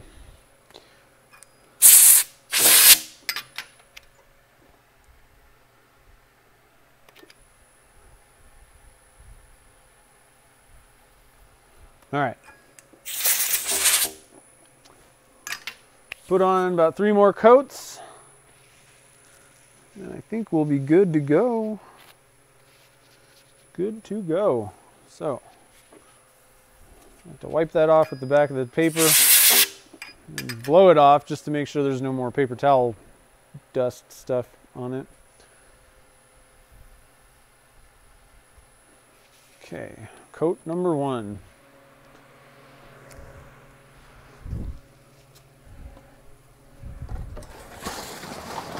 Just bring the trash can over to me instead of having to walk over to it every time.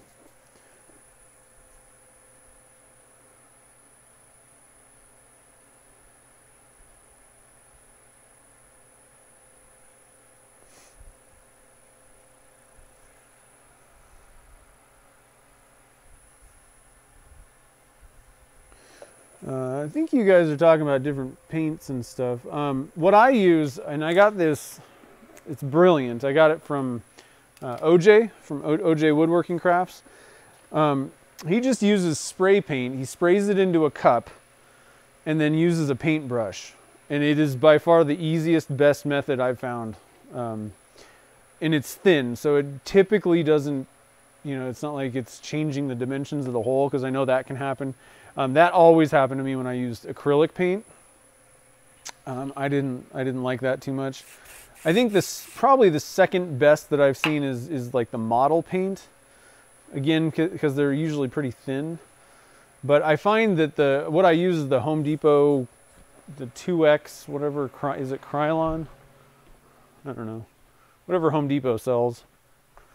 Rust-Oleum 2X. And it's the paint and primer. So to me, I don't know. It just seems like that works a little bit better to stick to plastic. So that's what I used. But I use a really good paintbrush also. You know, meant to be used with like solvents and all that stuff, like an artist brush. It definitely helps to apply it that way. All right, so I think this is the last coat. I'm gonna call it good because I think we got lots of CA glue on there at this point.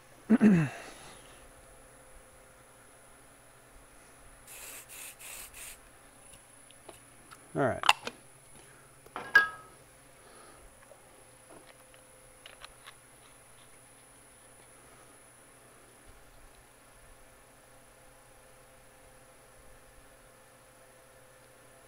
CA with wood? Epoxy with resin. Huh. I actually used epoxy. I usually use CA to glue tubes in, but I'm also usually doing acrylics only, or stabilized wood. But on these, I actually used epoxy. I thought I'd try it again and see how it worked. It seemed to work okay. I don't know. Still kind of like my CA method. Oh yeah. This thing's gonna look awesome. I'm excited, guys. Daryl's here. What's up, man?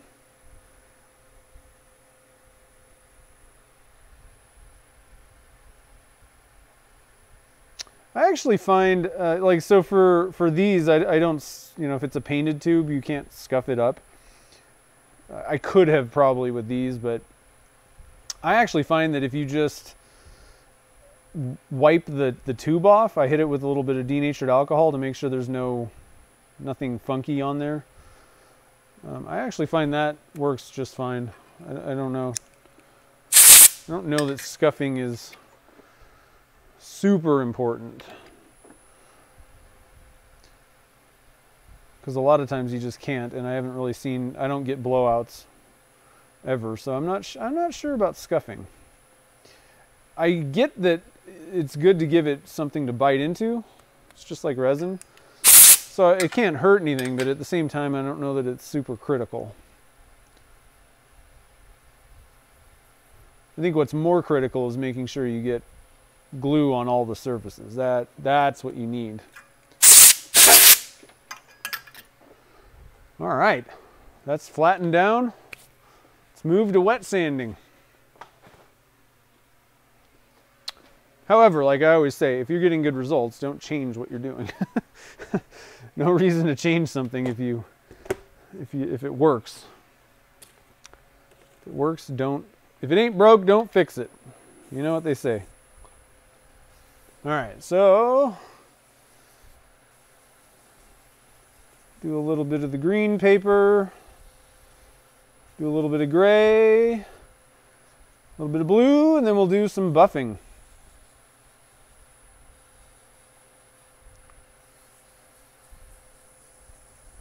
Hey Grant, how's it going?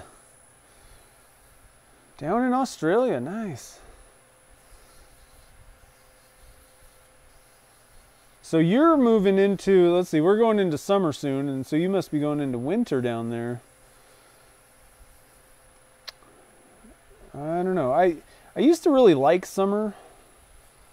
I'm kind of like, I don't know. I'd rather just have winter all year. Almost. Maybe not winter. I don't know. It gets hot in the shop, so I'd be a lot more excited about summer if our apartment wasn't super hot and if the shop wasn't super hot, which is what 90% of my time is spent at. If I could just sit on the lake all day, I would give me some 95-degree days all summer. Trim the blanks with your razor sharp wit. Oh, nice. That's what I'm talking about right there. Okay, I'm gonna stop it. I'm gonna take a peek, see what my scratch marks are looking like. They're looking good, I think. So Let's turn that off. Find me the gray paper. Do a little bit of gray polishing. Yeah, well, it's funny, and like I said, it depends on your experience, because what happened to me was I was getting terrible results using epoxy. And so I was like, okay, let me try something else. And so I switched to CA, and I don't know, like I can't say that it's better or anything, but ever since I switched to, and I also did things a little bit differently. I put thin CA on the inside of the blank and thick on the tube, and I spread it into the, apply it to it. I don't just put a squirt a line on the tube and then roll it around. I actually apply it everywhere, inside and on the tube. And ever since I started doing that, I haven't, honestly, I don't think I've had a blowout ever since then. Not one on a pen. So, that's one of those things where you can't really argue with the results. And so it's funny hearing, I was having trouble with CA, and it's funny, it's each person's experience is different. So whatever works that's what I always say. If it's working, if you haven't got a blowout since you switched to whatever method, or, however it works, then just stick with it. Keep it going.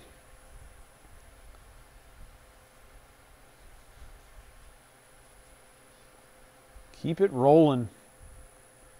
Very depressing there, huh? Yeah.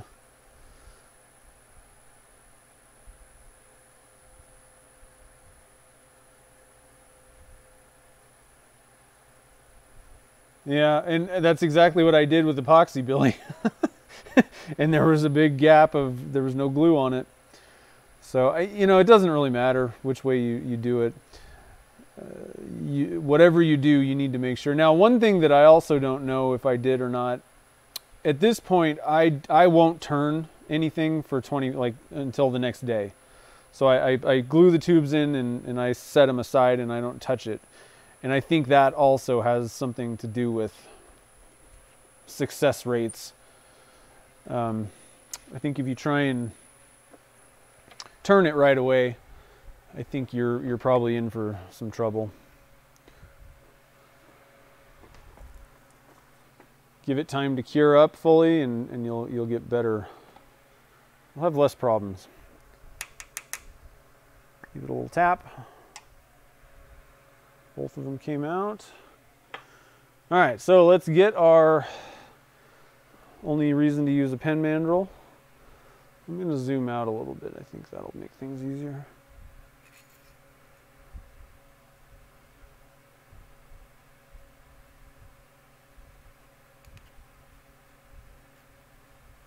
Now, on the other hand, I am very convinced that pen mandrels are just worthless.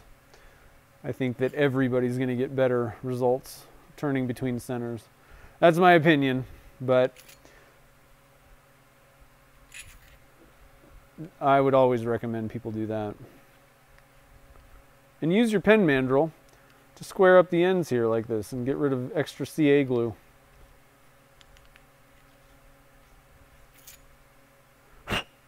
Okay. So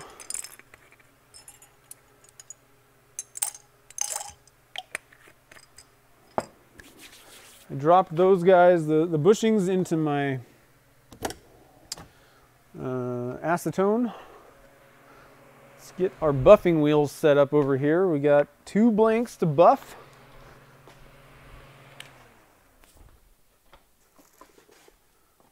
Spin you guys, oh, I'm caught on cords again, sorry. I'll just kind of spin you guys around here.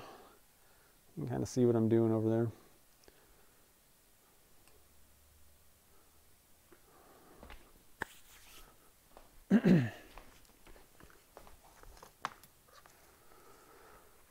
Get my mask on. So we're going to start with the Tripoli wheel, Tripoly. It's a buffing rouge, not the waxy polished stuff, gritty wax, the buffing rouge, Tripoli. And then the next one is the white diamond. And then we'll go back to the other one and set up the buffing wheel for car polish. All right. This thing's set up right.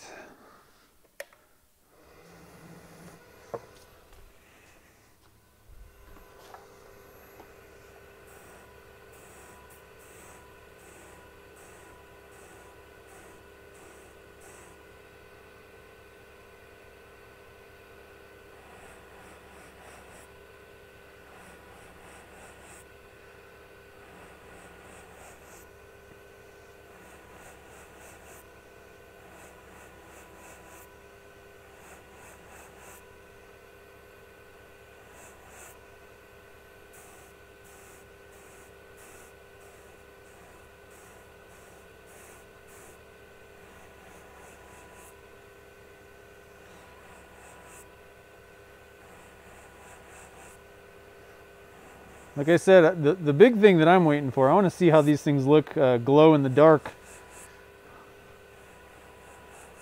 One of the tough things with glow in the dark blanks is a lot of times they look terrible during the day, which is tough because you're not going to be looking at most things.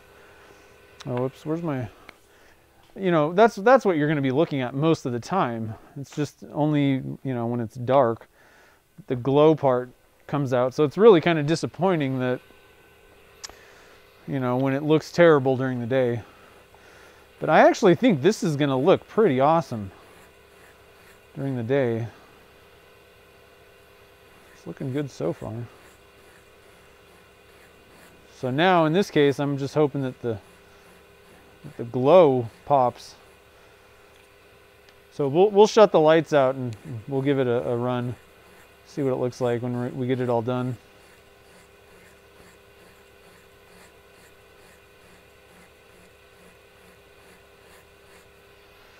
All right, and then white diamond.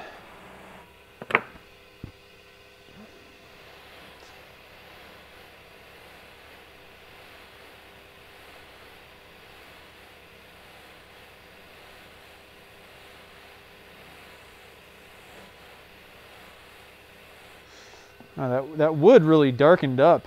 Like it's much richer red with the finish on.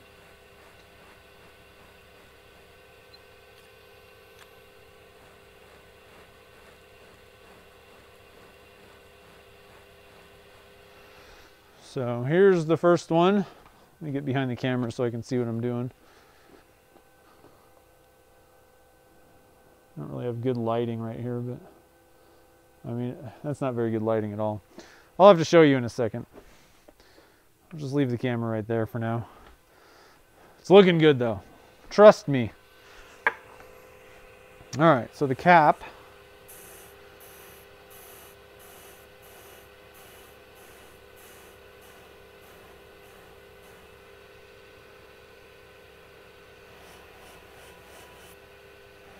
Ooh. Man, the wood is really that dyed wood.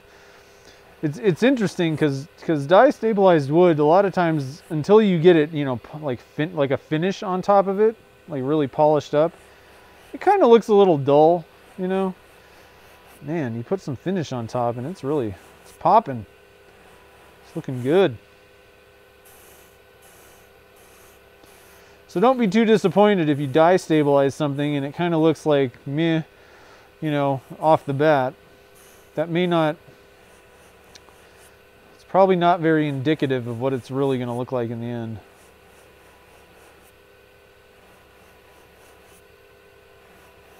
May just be surprised. All right.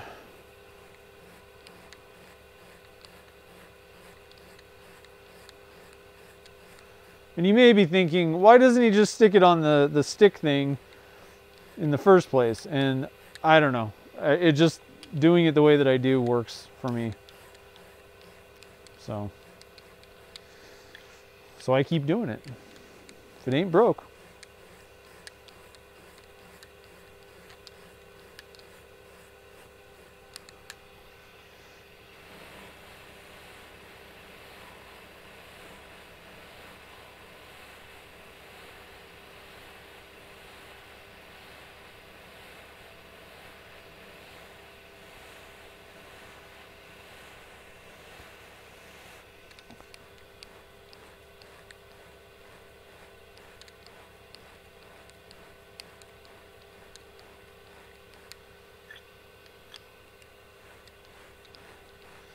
All right, so final step is car polish on the buffing wheel.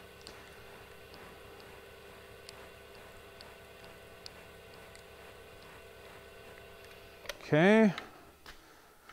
I'm gonna flip this thing around here. And I can get you, we have better lighting over here, so I can give you a shot of what this thing's looking like. It's looking good. Let's just say that. I'm just gonna angle that down for a sec. Man, look at that. What? It's so shiny that I can't get a good shot of it. There we go. Look at that. Oh, we're losing the focus.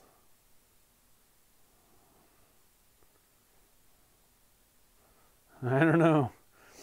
This one's going to be a very tough one to get, to really show how this thing looks in real life. Even on video, it's going to be kind of tough. But see how much depth we got here? Oh. Got lots of depth in there. It's kind of spacey looking. I don't know. All right, so, and it's, I mean, I got to be honest. I could stop right now. It's very shiny, but let's hook up our other buffing wheel. So I have this other string buff, and it's a super soft wheel, so it matches with the, you know, super high grit or low abrasive. Let's see here.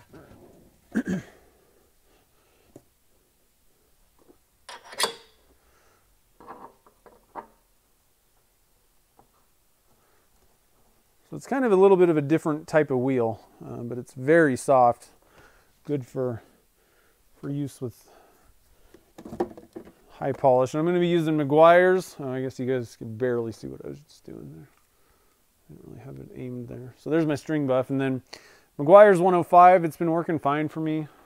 I think I don't know that it's that important which polish you use necessarily. Probably use plastic polish would work pretty good, I think, for this.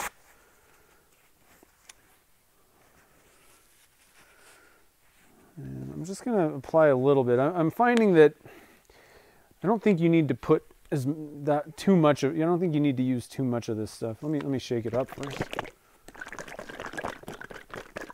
Yeah, I do. I got a UV light. We'll charge it up and we'll see what's going on once we get it together. All right, so let's get this piece ready. So I just put a little bit. I'm like I said, I'm finding that I think that I put too much on a lot of times, and it just doesn't need it. Not that much. So we'll just do a little bit there. On this thing at about 1300 or so. Just lightly polish that off. Flip flop it.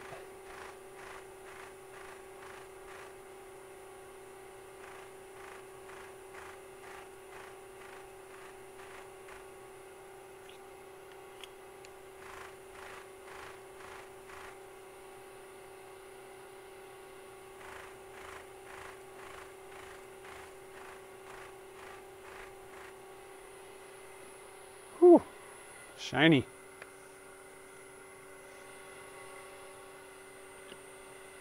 Okay, and I'm actually not even going to add more. We're just going to go with it.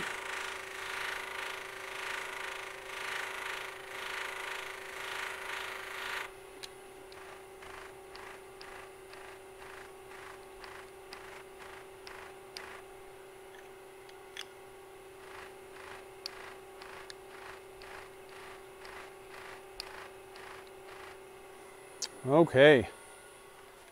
Whew. Huh.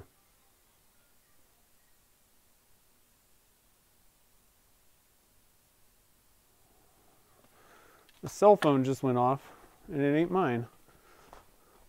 Who's in my shop? That was weird.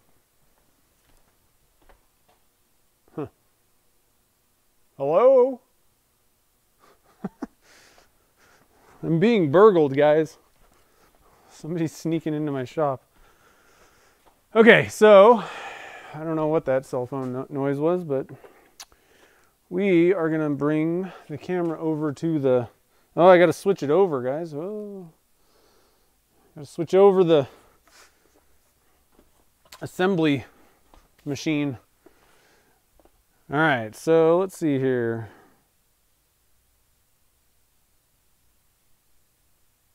I'm not a pen turner. I'm definitely a pen turner. Chicken wings and tater skin. You can't eat and watch. Oh man. I know you need sunglasses with this stuff. All right, so let's get this thing ready to go here.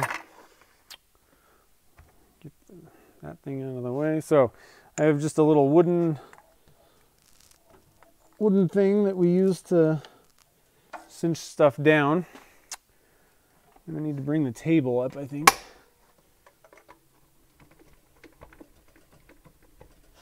That ought to be good. And then I like to put a little piece of wood down here. All right, so let me get some gloves on and I'll show you the kit. So it's called a Junior Morgan. I don't know. I don't think I've ever used it before, but it does look pretty good. I don't know where I'd put it. There it is. I'll just kind of show you the components real quick and then punch everything together. So here's the cap, or the whatever, clip and finial thing. It's kind of an interesting kit. I don't know.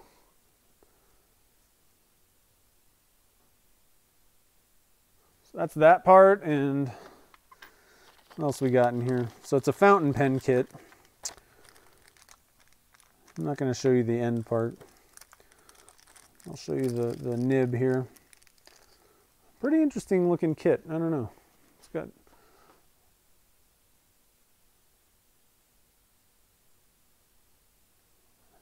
Not too bad looking, huh? Caught my eye. Okay, so let's get our parts ready here and get ready to rock and roll. Junior Morgan. So like I said, I can't remember. I don't know if Turner's Warehouse carries this. I don't know where I got it. So we'll have to just kind of see. I'm going to have to bring this table up even further. I want to make sure these parts don't fall off of here.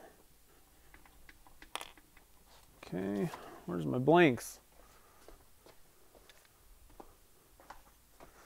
So now I'll look for my marks. There's one mark, and there's the other mark, I think. Kind of wore down a little bit, but yeah, okay. So let me just line these things up the way that I think that these marks are showing me. Oh yeah, okay. That'll look good.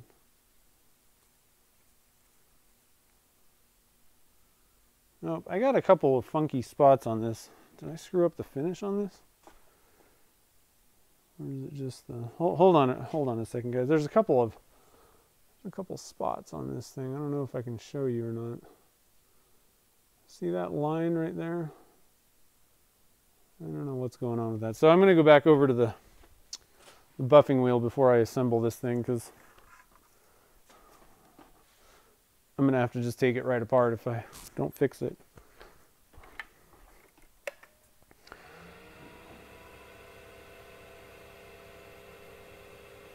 Where did that go?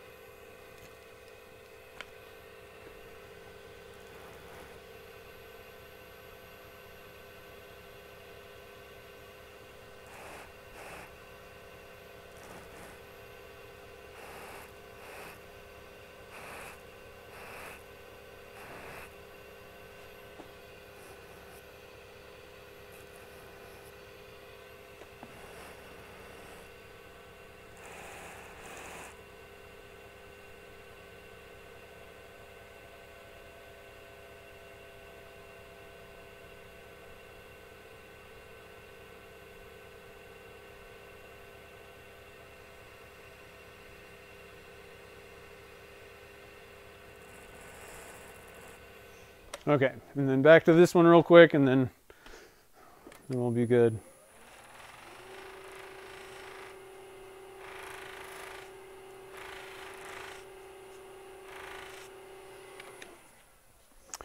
All right. It's always a good idea to really give it a good inspection before you go to put something together, because you don't want to have to take it right apart or find out later that you screwed something up. All right, so let's see here. I guess we'll just go for this piece in first. So this is the nib piece.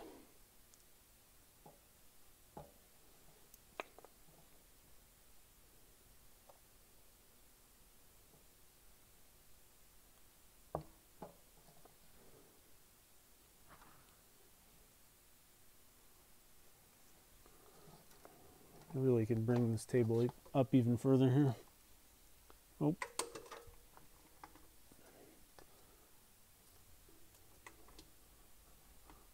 Ugh.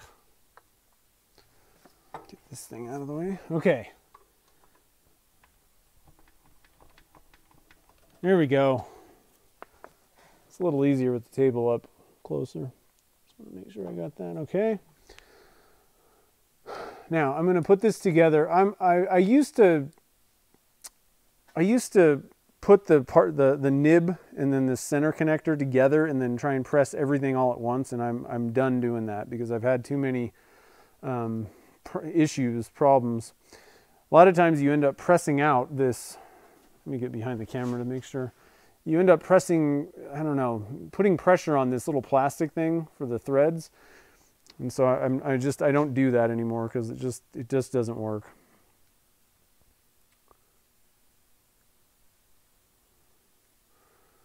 So I kind of remember, I didn't really do that correctly, but for the most part I remember what I was doing, how this thing looked. And so this is how I want it.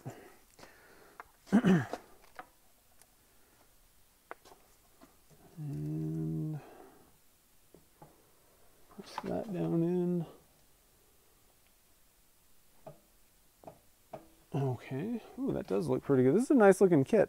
I like it. Okay, so let's put this together and see.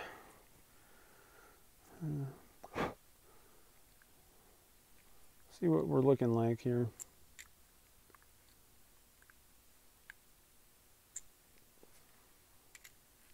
There we go.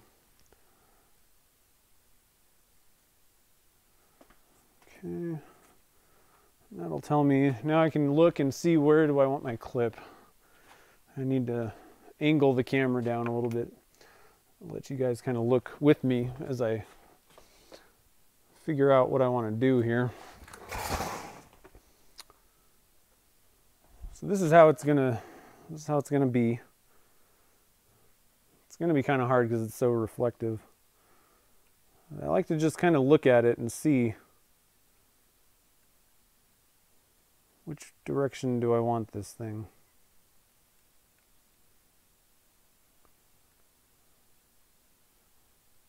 I think I want it like right there. I think that'll look good.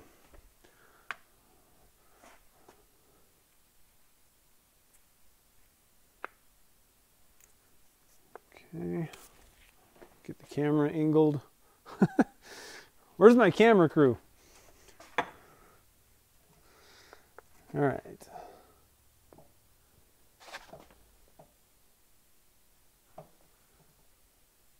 This is a pretty nice looking kit. Junior Morgan. Fancy. Okay, we got the cap done. Let's press in the end part.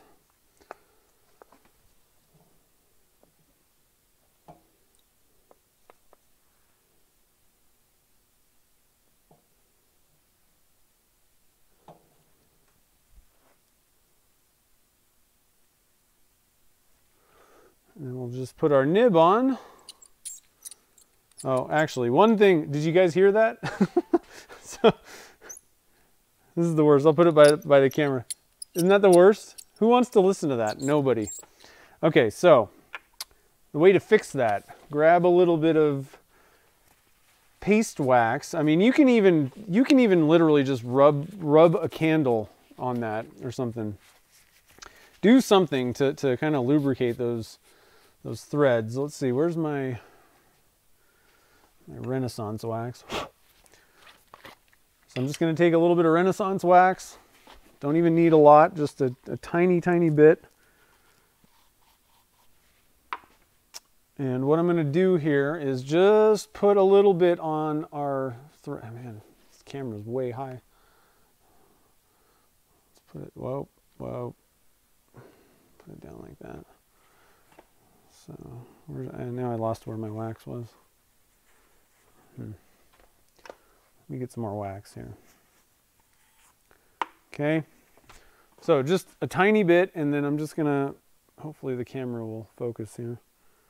Just going to kind of put them around the threads here. You don't need to, I don't want to get it all over the place. Just add a little bit, no big deal. Tiny bit of wax. And then now,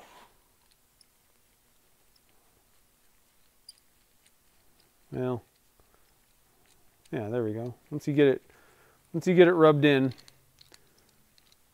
going to put a little bit more wax on there. I don't know if I got a whole lot. It's kind of hard to see. Just double check, make sure that I've gotten those threads waxed. One of the problems is this can is so, I need to get a new can or melt this and put it in a shorter can. I can't get down in there. Just put a little bit there. And then, yeah, there we go. No more squeaks. Nobody wants squeaks. I'm even going to do that to the bottom. So the end part, same deal. I'm going to put some on these threads. Most people don't take apart the bottom part, but even still, if anyone did. Can't tell where the wax is. It's really tough to wax something if you can't see the wax. All right. Okay, that ought to be good. Oh yeah, I can see the wax. Too much wax. Oh, I lost the thing. Where'd it go? Huh.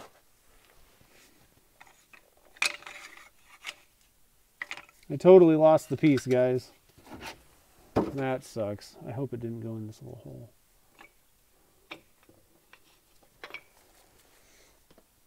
Better idea. Do that over a tabletop. Do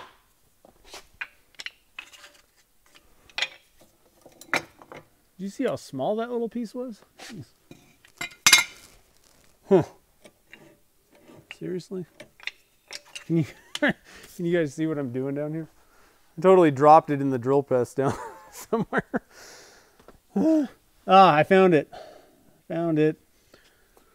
Okay. That was scary. All right. Does it squeak? Nope, it doesn't squeak. Okay. So we got our pen. Let's see here.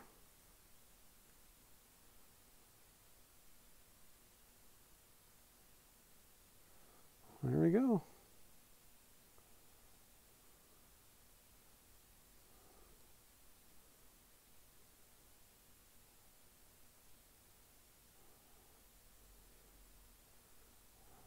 That color shift powder is really popping. Let me look at this thing under the light over here. So I haven't even looked at it yet, guys. Ooh, that's a pretty nice looking pen. Let me get you guys kind of over here where we're in the light again. Put the pen down so I don't drop it while I'm moving the camera head. So I find that if I drop it that way, it's a good. Oh, got some polish on the thing. Let me grab a towel so I can kind of wipe this thing down, and I'll give you guys a good shot.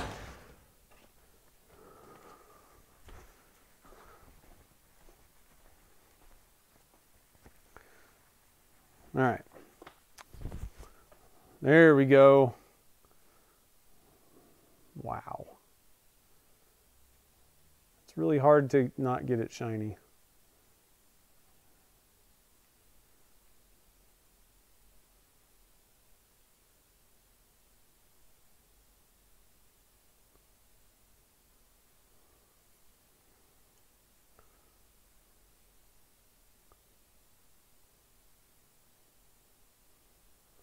tell you what, Gretchen's going to really hate me because getting pictures of this is going to be impossible.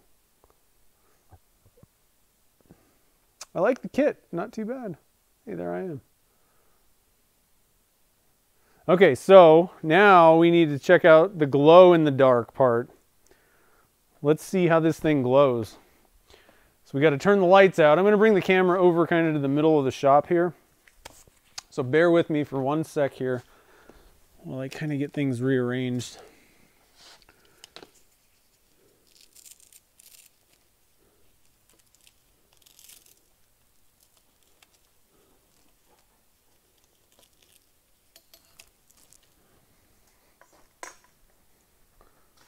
You get to go on a tour. Here we go. Oh, we're stuck. Here we go. So I think I'm gonna put it over here. This usually seems to be a good spot.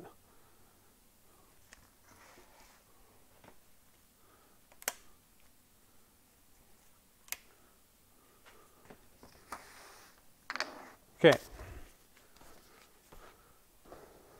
So first thing, I'm going to pull out the, I got a UV light. That'll charge it up.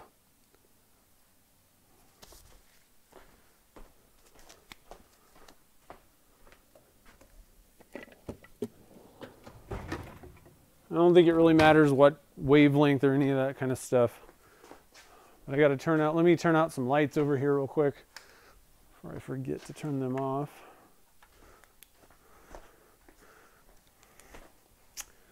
Okay, so I have a little torch light here. We're going to charge up this stuff. And you can kind of see it, you know, a little bit with the UV light.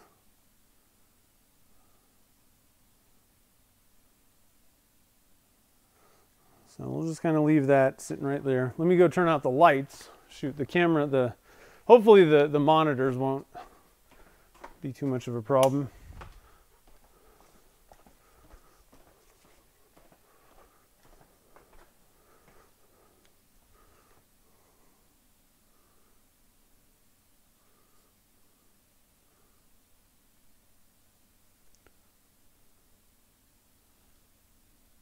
That's pretty cool. Oh my gosh. Let me turn my monitors off because I think it's actually making it worse. There we go.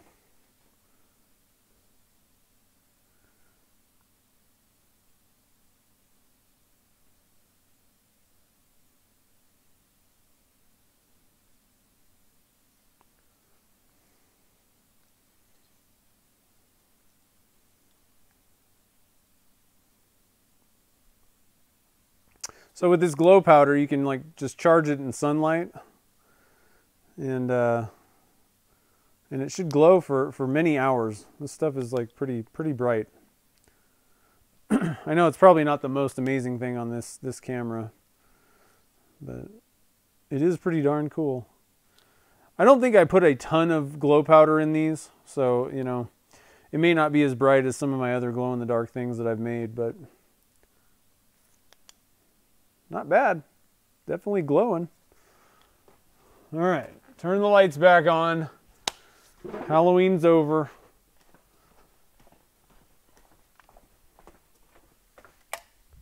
There we go. We're back. Jamie, what's up, buddy? Glad you could make it. Yeah, I'm pretty excited about this thing. It turned out pretty good. I'm happy with this kit. The Junior Morgan, not a bad kit if you run across it. Not too bad looking. But yeah, so the tough thing is trying to get these things to look good during the day with glow powder in them, and then also look good with glow powder. So a lot of times you'll end up kind of either putting less glow powder in, so it may not glow as much in the dark. It may not be as bright in the dark. But you know, like if you put some sort of powders in there. With this one, I think I went a little bit light on the powder. Probably could have added a little bit more, and it would be a little brighter. But because we use the blue to purple color shift powder though, and then what we use, like the recipe for what the resin stuff is, it was ocean blue, just like a tiny drop of ocean blue Alumilite dye. We added some blue to purple color shift powder and then the Starlight glitter stuff, and then glow in the dark powder. And so it looks good during the day because of that blue to purple color shift powder, but it looks really good, you know, glowing. So pretty happy with this thing. So I'll have, I need to get pictures of the Myoporum blanks, but I'll have those guys up on my website. We have, I don't have them here, so I can't remember exactly. I want to say that there's probably, what do we do? I think we made a batch of 6. I don't know. You'll see when I'll post, and I'll let you guys know how many. But there's some of them are the blue to purple color shift powder. We might have done. Dang, I can't remember what we did now. How did we? Anybody remember how we made these? I can't remember. The other blanks that I have, that I know for sure, are we did some with glitters in them. So I can't remember how many of each, but we got quite a few Myoporum blanks that will be up for grabs in my website store eventually. So let me stop real quick. You need glow in the dark now? Yeah, I know. Yeah, you can totally use it in power outages. That's true. Yeah, people working the night shift. That's true. It is a good pen for people working the night shift. Probably not a good pen for burglars working at night. It'll tip people off. Oh, you turned the golf tee blank. I can't wait to see that. That's sweet. Froze your tablet. Oh no. Sweet. Okay, I can't wait to see that. Cool.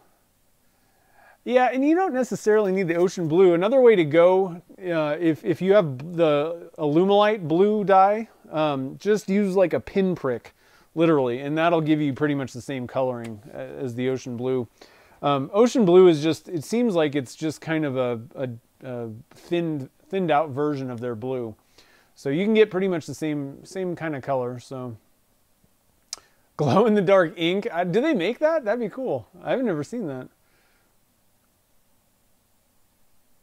It's invisible. Yeah, so I use the Blurple that's on. So the blue to purple color shift powder is on my website. I'll try and put a link definitely in the show notes later, and then one in the. Well, I can go get one right now for you guys if anybody wants to grab some. I won't be lazy. I'll go get you guys a link. I wish it was nvwoodworks.com. I need to make a link that's just /blurple. Let's see what comes up here. Nope, that didn't work.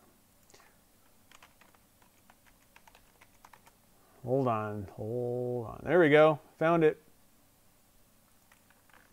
All right, so the color shift powder is this. I sell it on my website. Works pretty good. Again, the way color shift powder works, though, it's like interference powders. These are all kind of the same thing. They really, if you really want to have like striking effects and have it really like pop out at you, you have to have a dark background. So that's, again, why I painted the inside of the blank black. I wanted to make sure that it had a nice dark background so it would kind of reflect. It's kind of weird. And then it changes from blue to purple depending on how you're holding it. Now this, I'm trying to see, it's not, it's a little bit more muted because we added blue, dye to the resin. So it's not as, flash bang in your face with the blue and purple, but it definitely does kind of show up depending on how the light hits it. Purples pop out at you a little bit here and there.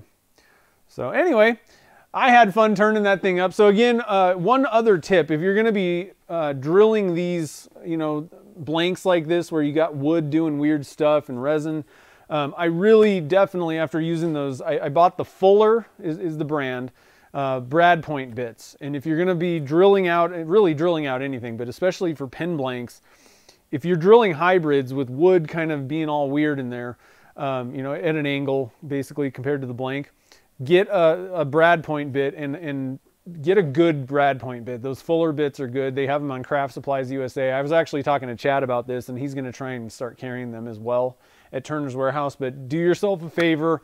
You'll get that drill hole perfect. Everything will be good, and everything will go good from there on. You know, a lot of it does start with the drill hole. If you end up like a regular twist bit ends up wandering, and so your hole's oversized, and that's the first step in getting a bad glue bond on your tube, and everything just kind of can go downhill from there. So go get a brad point bit, a good one, and I think you'll find the results are a lot better.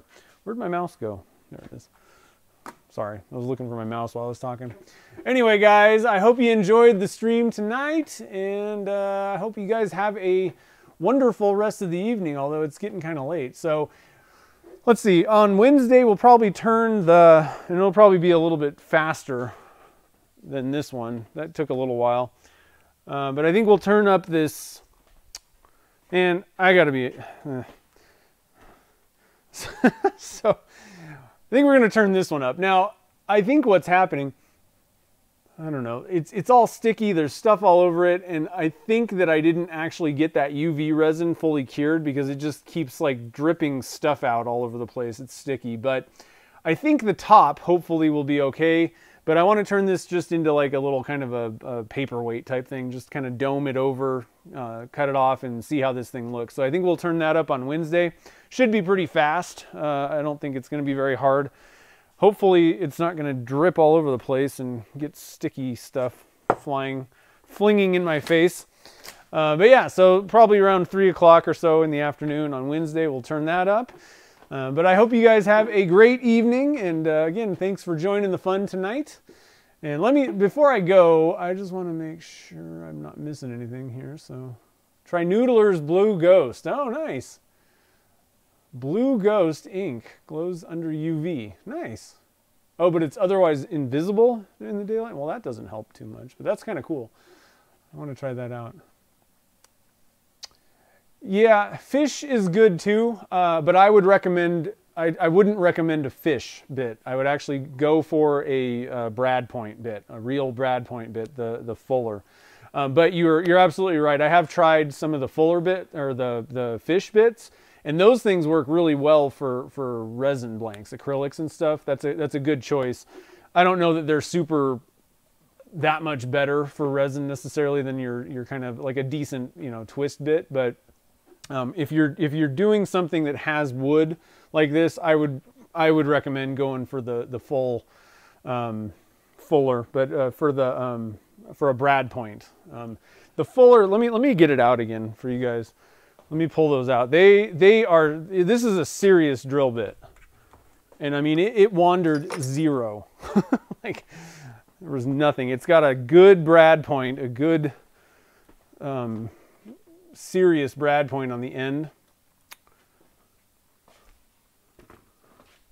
I mean, look at that.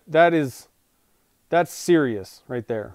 Like it didn't wander at all. The hole was perfect. So I really highly recommend, if you're going to be doing something with wood being all kind of sideways in your blank like this, especially harder, denser woods, get these ones, Fuller brad point bits. They have them on Craft Supplies right now.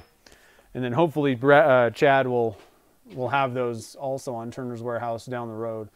But he doesn't right now. So Craft Supplies is where I got mine. So anyway, guys, I hope you have a wonderful evening now. I will sign off. I'll let you get back to your lives. Thanks for watching. And I will see you guys all on Wednesday. Well, hopefully all of you on Wednesday. We'll turn up something else. Have a good one, guys.